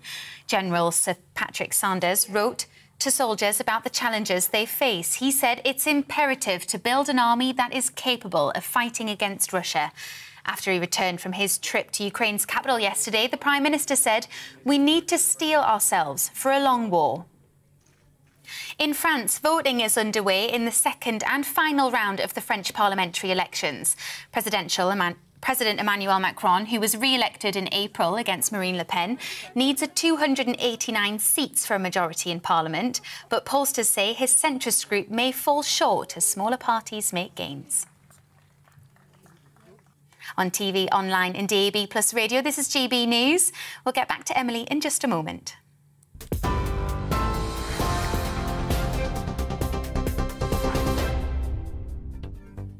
Looking ahead to this evening's weather, and the UK is looking dry and clear for many, but there could be a few showers in southern England. Let's take a look at the details.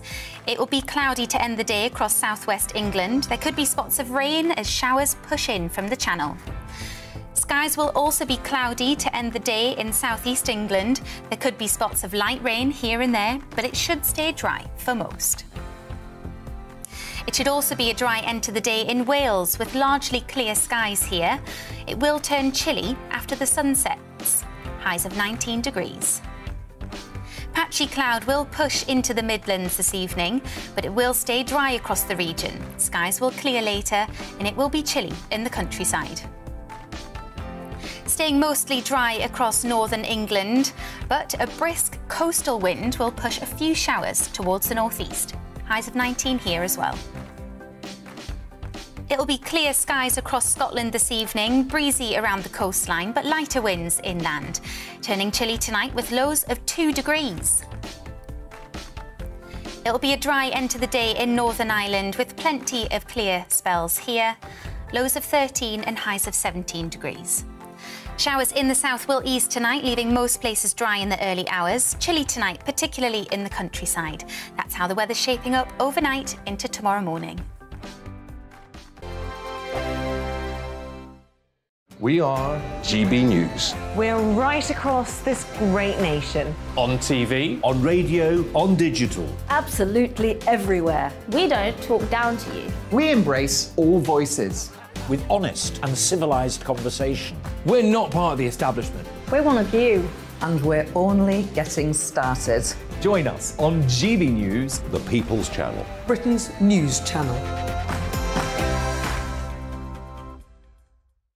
Every morning from 6 o'clock, we'll wake you up with GB News Breakfast with all the stories you didn't know from the night before. So whether it's serious news, entertainment, or your own views from all over our great nation, we're here to kick off your day with a smile. The national media should be reflecting and reporting what's happening here. You will notice the northwestern accents. Whether you're with us on TV, radio, or online every morning, it's breakfast from 6 a.m. Hope you can join us. Join us for Ministry of Defence, the comedy panel show that's just like the news, in that the left fights the right and it doesn't really seem to matter who wins. We cover the big stories. It was in fact a troop of baboons and not angry vegans. I like that. And the really important stories. Fat naked cow gets stuck in swimming pool. It's a headline in a lot of local newspapers. Yeah. We're on the same team, Nick. Yeah, but I'm just helping you. Join us for Ministry of Defence, Saturday nights, 8 o'clock on GB News. I'm Dan Wootton. Join me Monday to Thursday from 9 to 11 for the feistiest and most fun news debate on TV, where free speech reigns. I'll bring you a sharp take on the day's biggest stories, bombshell newsmaker interviews, and A-list guests. And I guarantee you, no spin, no bias, no censorship, and no reason to go to bed. That's Dan Wootton tonight, Monday to Thursdays from 9 on GB News.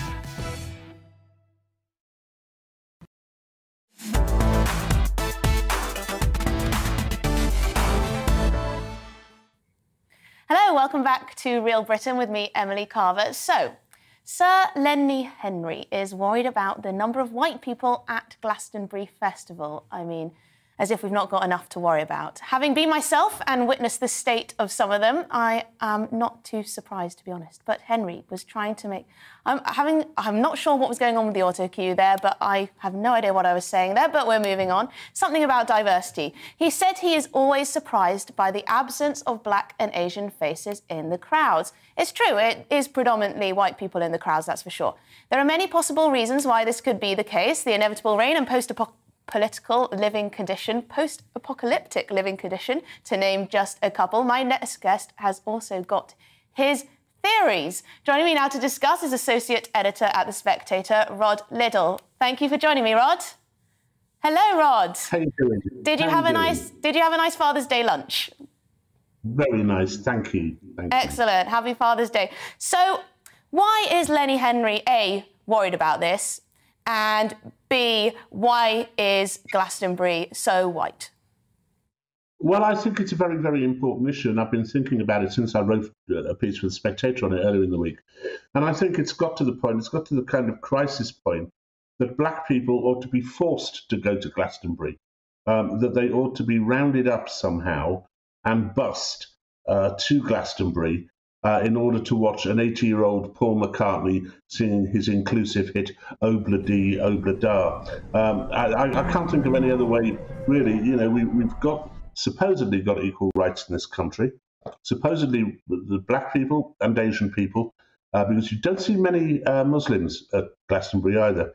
And I think it's time that we actually took very, very serious steps and actually, whether they want to go or not, drove them into Glastonbury and made them watch Sir Paul McCartney and, on occasions when he's available, Rolf Harris.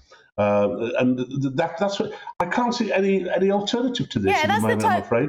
That's the type of action we must take, you know, something must be done. But it's like the conversation about the countryside, isn't it? There were all these articles written about how the countryside is racist and all these worthy commentators talking about, I don't know, perhaps it's too costly to get a bus to the countryside, or perhaps, you know, some pub owners in the countryside might be a bit backward with some of their views. I mean, come on, people just have different preferences. You know, it reminds me of Jon Snow, who said, I think it was in 2019, when Brexit was supposed to happen, but then didn't happen, that he's never seen so many white people before. It did pass the Ofcom regulator test. But I mean, come on, what is wrong with these people?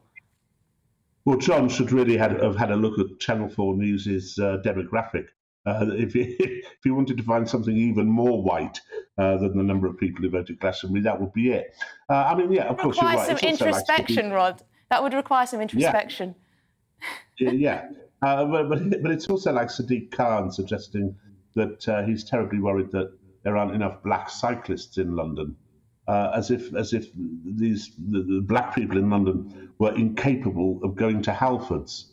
But there are reasons. But people do different things for different reasons, and a lot of them are rooted in culture.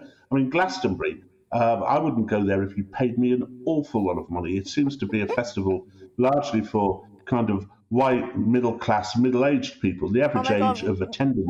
Rod, I went there. I went there when it was very much the peak of Jeremy Corbyn's popularity. And, oh, my God, the red tent. Because, of course, Glastonbury was a socialist thing from the start, wasn't it? Oh, it was it was intolerable for me. And then it was the day of the Brexit vote, too. So while all my friends were crying, I was celebrating in a tent on my own. So it wasn't the best trip of my life. But the average age of the Glastonbury attendance is around about 40. You know, the idea that this is a festival for youth hasn't been true since the early 70s. But even then, back in the early 70s, Glastonbury, the sort of music which Glastonbury put on, they didn't have soul music, they didn't have reggae music by and large, they didn't have soul music, they didn't have funk. It was largely either British folk rock, heavy metal, or prog rock, and they are all very, very, very white brands of music. Pretty awful in some cases, brands of music. All the good stuff at that time was being done by black folk, you know. So there was no surprise then that Glastonbury didn't have many black people at it. And these days, it's for middle-aged, airheaded, smug, white, middle-aged families. And those are the people it caters to. And the people they want to listen to are the exact people, because Glastonbury gets its demographic very, very well, are people like Sir Paul McCartney and Fleetwood Mac and bands who really, I don't think we want to hear very much more of, there being so much good music around at the moment. But nonetheless, that is what the Glastonbury demographic is. And the idea that black folk ought to be forced to watch this dross, it's actually, I mean, it's insulting. It's insulting primarily to black people. I mean, that is the worst of it. I just don't get it. I just don't get it, because we see this in, well, everywhere. The idea that somehow absolutely everything that happens in this country must be done by an equal amount, an equal percentage of every different group that exists, and often more represented of ethnic minorities as well, just to be progressive, I guess. I mean, where does this end? What's the end goal here? The end goal is presumably what we see on our televisions when we look at adverts these days, where it seems to be that this country is 75% black, and yet usually in families it's a black bloke and a white woman, which is the view which is put out by the advertisers. I don't know why they do this. It seems to me patronising and insulting to our ethnic minorities. But what you say about the countryside is also right. I mean, there have been many, many attempts to get more black folk and Asian folk into the countryside, but it's forgetting elements of culture. You know, the black culture in this country, just as it has been in the USA, has been very defiantly urban. You know, not everybody likes walking up a mountain. Not everybody likes going bird watching. You know, some people prefer to stay in the cities. It's an absurdity, and it's a shame. And of course, it comes from Lenny Henry, and Lenny, who used to be a comedian of some sort or another, now seems to be a man who simply can show you racism in a handful of dust, where whatever he looks at is racist. Well, I know you've been also writing about Gareth Southgate. How has he irked you? By being the manager of England. Right, and you said he would be better suited to, what, being some council leader or diversity champion? What was it? Well, no, I was just trying to think of, given that Gareth has just overseen England's worst result in 94 years and has kind of thrown away an excellent chance of winning the European Championship, much as a semi-final was thrown away against Croatia by failing to adjust to the game and to react to different changes in the game, I thought that there might be a better job for him somewhere. And I thought that as kind of boss of diversity at Worcestershire County Council, I think is probably the kind of size of council that Gareth would suit. And it would take him back to the Midlands, where he began his footballing career. Job in the world. Making sure You've got the best job in the world. You've got the best job in the world, Rod. You know, your musings, you can just put them to paper and people love them. People find them humorous and they enjoy them. Now, just before... Pardon? It never happens, though. I suggest all these excellent ideas such as forcing black people to go to Glastonbury and making Gareth the head of diversity at Worcestershire County Council. But no one listens. It never Rod, happens. someone's going to take that out of context. Someone's going to take that out of context, and it'll be viral in no time. But you're not on Twitter, so you're safe. But I'm just before we finish, I just want to ask you a question about the Rwanda illegal immigrant plan. Do you think that plane will ever take off, or whatever new plane they use? Or do you think the way that our country is run is no longer run by the government? No, I think I think what you say, Emily, is absolutely right. And I said it as soon as they announced Rwanda, I said the lawyers will stop it. And that's exactly what has happened. We do tend to be run by lawyers these days, and I think Shakespeare's Jack Cade had a point when he said that we need to get rid of them all. It's very, very difficult, and I think the dangerous thing is that the left and those who hate this Rwanda plan aren't looking at outcomes.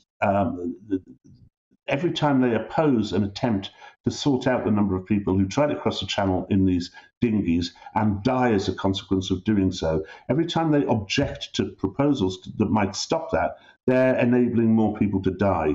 They're not looking at the outcome. They're only looking at the chance to do a bit of virtue signalling. Yeah, that's the problem. And when you say, you know, why don't we rethink, you know, the influence that the human rights court in Europe might have on us, everyone says, oh no, it says human rights. That would put us back to the Dark Ages. How dare you even consider that, or, you know, getting rid of an ethics advisor or whatnot. Thank you so much, Rod, for joining me. That was brilliant. That was Associate Editor at The Spectator, Rod Liddle. Check out his column in The Spectator about Lenny Henry and his conversation about how there are too many white people at Glastonbury. So, the UK has taken a lot of international criticism for trying to stop dangerous sea crossings by illegal migrants. The so-called Rwanda plan has been attacked by celebrities, bishops, and all the elites, really.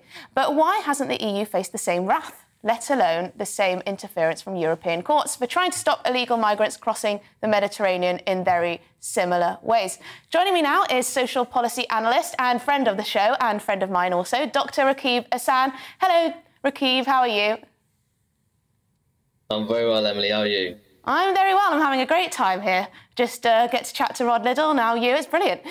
So what do you make of this all? You've written for the Mail. So you've said that Europe are being slightly hypocritical here.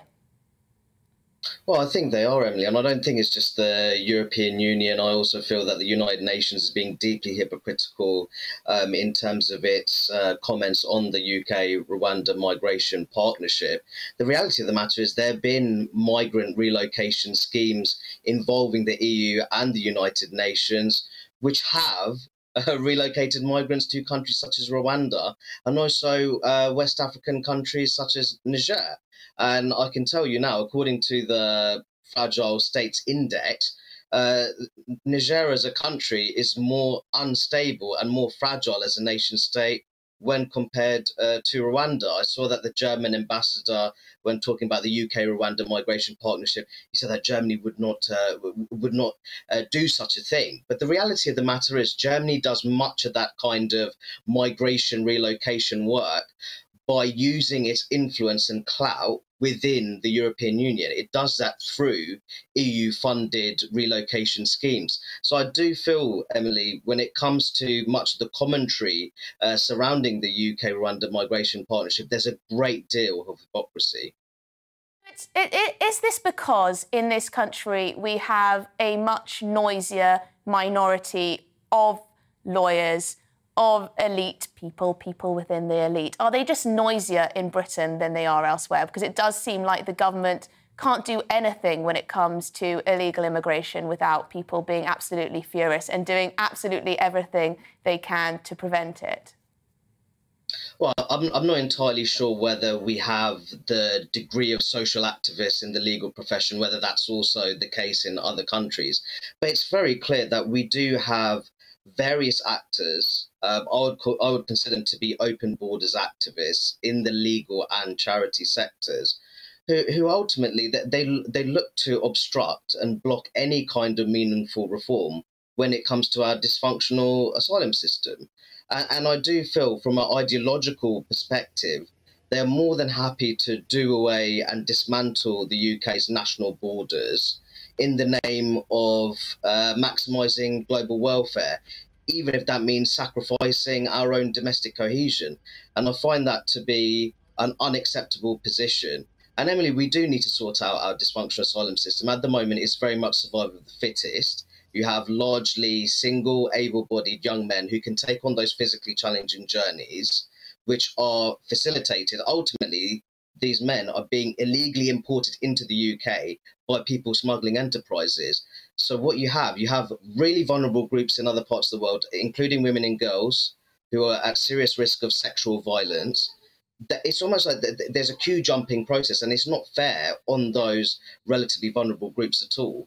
Well, this is what people don't seem to understand, and we seem to be told not to believe what we see with our own eyes. It's very clear to most of us watching what's happening on the channel that it's not women and young children that are crossing over, that are making those journeys. It's people that have been able to pay for these people smugglers the thousands to get across the channel, and we're supposed to believe that absolutely all of them was in a massive threat to their lives. And it's just so frustrating because the average person in this country wants to be welcoming to those who want to do make their life in this country, but they look at this and they think, you know, they're absolutely taking the mick at the moment. It looks laughable. It makes us look like a silly country that can't even protect its borders and doesn't believe in itself as a nation state. Do you think we've lost pride in this country? Is that what this is about? Well, I think that the UK can take a great deal of pride, and should take a great deal of pride, in its rich history when it comes to rehoming the world's most persecuted peoples. But there has to be a fair system, one that functions accordingly. And another problem I have in terms of asylum policy is that all too often it's the more deprived parts of the country that disproportionately bear the brunt of rehoming newcomers. So that system needs to be rectified. There needs to be a fairer distribution process, you could say. And on top of that, as I said before, the asylum system at the moment, I do not feel that it's well ordered, and it certainly doesn't prioritise those who are most at risk of persecution in their homelands. And I think that that's part of the problem. Whenever the government has looked to reform the asylum system, they have faced what I consider to be domestic obstructionists who talk about safe and legal routes, but they don't understand that this process needs to be somewhat streamlined and certain groups have to be prioritised. These are hard-headed decisions, but some people don't want to make the decisions at all. And ultimately, that is the reason why the government's faced so much domestic opposition. That is why they've ended up moving towards striking international agreements such as the UK-Rwanda Migration Partnership. Exactly right. Thanks, Rakib. Thank you so much for joining me. That was social policy analyst Dr. Rakib Ahsan. Now, a very big change in tone, really. Love Island is back. You might hate it. I love it. And it's controversial as ever. It scored its largest viewer numbers since 2019. You know, I thought that maybe it had lost its spark, but it clearly hasn't. It's got the biggest figures since 2019, with 5 million tuning into the opening episode. The contestants lounge around a villa, scantily clad, taking part in challenges and coupling up as they battle it out for a split share of a £50,000 prize. But as ever, there is a debate about body image on the show, ethnic diversity, and the mental health of those taking part. Here to discuss with me now is entertainment correspondent and writer Rebecca Toomey. Thank you for joining me. How are you? I'm brilliant, and I'm loving another season of Love Island. It never comes around quick enough for me. I was about to say, have you been thoroughly enjoying this season so far? I like Ekin-Su. She's the woman who knows what she wants, but keeps getting herself stuck in various situations, let's say. Yes, I think you've just hit the nail on the head there. I think representations of women is very interesting as the series goes on, because, you know, the show does like to have a sort of very wide cast of characters, and I think some of the girls get a particularly hard time if they're super confident and know what they want and sort of go for it, because at the end of the day it is a competition. I think one of the problems as this series have gone on is that it's become a bit of a victim of its own success, not just in terms of everyone looking to kind of point the finger at Love Island being responsible for pretty much everything that's wrong in society right now, but also that the contestants are very aware of themselves now. It's not like the brilliant days of Big Brother where nobody really knew what was going on, and that's what made really incredible reality TV. They remember now that they're on camera because they've seen so many people take the abuse when they come off. But sometimes I think they let it slip and they do let their mask down and they do actually act like how they would. So I'm sure there are some people sitting at home thinking, oh my God, why is Emily talking about Love Island? I mean, seriously, can you try and explain why actually it's quite an interesting social experiment? You know, it is a social experiment. And what I always say is that at the heart of it is that it is all about dating, and it's a microcosm of modern dating. So anybody, whatever age group you're in, dating is very difficult now because of the way everything's moved online, communications online, apps, the illusion of choice. We have so much choice in all our lives now, particularly with dating. And what something like Love Island very cleverly does is that because everybody's generically gorgeous and attractive, the hierarchy within that group is exactly how it is in society as well. And the interactions between people, the types of choices, the way people treat each other, the way that there are so many options that you don't ever have to really commit to one person. I think also with Love Island is that, yes, it's supposed to be fun. Let's remember that at its core, it is just entertainment. But also it's a bit of an anthropological study. It's looking at mating rituals. It's looking at the hierarchy. I'm really sorry. I'm just going to have to interrupt because we've literally got a matter of seconds. So who's going to win? Oh, you cannot call it within the first week. You cannot. I think Ekin-Su. I think she's going to win. I'm calling it. Perhaps, yes. I'm voting for her because I think she's a brilliant example and character. Thank you so much for joining me. That was entertainment correspondent and writer Rebecca Toomey. So, you've been watching Real Britain with me, Emily Carver. Thank you very much for your company. I've had a great time. Sorry for the minor technological blips. The show is on every Saturday and Sunday at 2 p.m. I'll be back very soon, I'm sure. But for now, I'll leave you with the weather. Looking ahead to this evening's weather, and the UK is looking dry and clear for many, but there could be a few showers in southern England. Let's take a look at the details.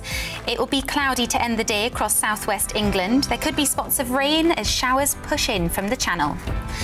Skies will also be cloudy to end the day in southeast England. There could be spots of light rain here and there, but it should stay dry for most. It should also be a dry end to the day in Wales, with largely clear skies here. It will turn chilly after the sun sets, highs of 19 degrees.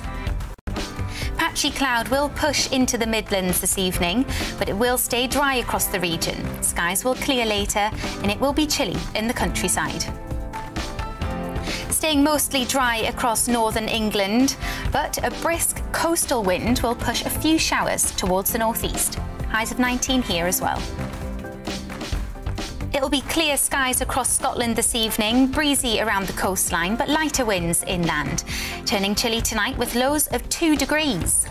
Hello, I'm Alastair Stewart, and I'd invite you to join me at noon on Saturdays and Sundays for Alastair Stewart and Friends.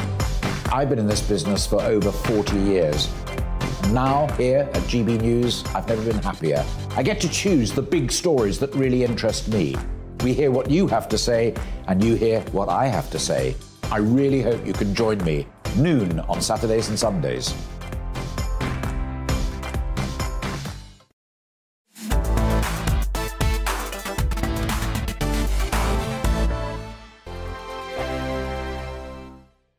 We are GB News. We're right across this great nation. On TV, on radio, on digital. Absolutely everywhere. We don't talk down to you. We embrace all voices. With honest and civilised conversation. We're not part of the establishment. We're one of you. And we're only getting started. Join us on GB News, The People's Channel. Britain's news channel. Every morning from 6 o'clock, we'll wake you up with GB News Breakfast with all the stories you didn't know from the night before. So whether it's serious news, entertainment, or your own views from all over our great nation, we're here to kick off your day with a smile. And the national media should be reflecting and reporting what's happening here. You will notice the northwestern accents. Whether you're with us on TV, radio, or online, every morning, it's breakfast from 6 a.m. Hope you can join us. Join us for Ministry of Offence, the comedy panel show that's just like the news, in that the left fights the right and it doesn't really seem to matter who wins. We cover the big stories. It was in fact a troop of baboons and not angry vegans. I like that. And the really important stories. Fat naked cow gets stuck in swimming pool. It's a headline in a lot of local newspapers. Yeah. We're on the same team, Nick. Yeah, but I'm just helping you. Join us for Ministry of Offence, Saturday nights, 8 o'clock on GB News. I'm Dan Wootton. Join me Monday to Thursday from 9 to 11 for the feistiest and most fun news debate on TV, where free speech reigns. I'll bring you a sharp take on the day's biggest stories, bombshell newsmaker interviews, and A-list guests. And I guarantee you, no spin, no bias, no censorship, and no reason to go to bed. That's Dan Wootton Tonight, Monday to Thursdays from 9 on GB News.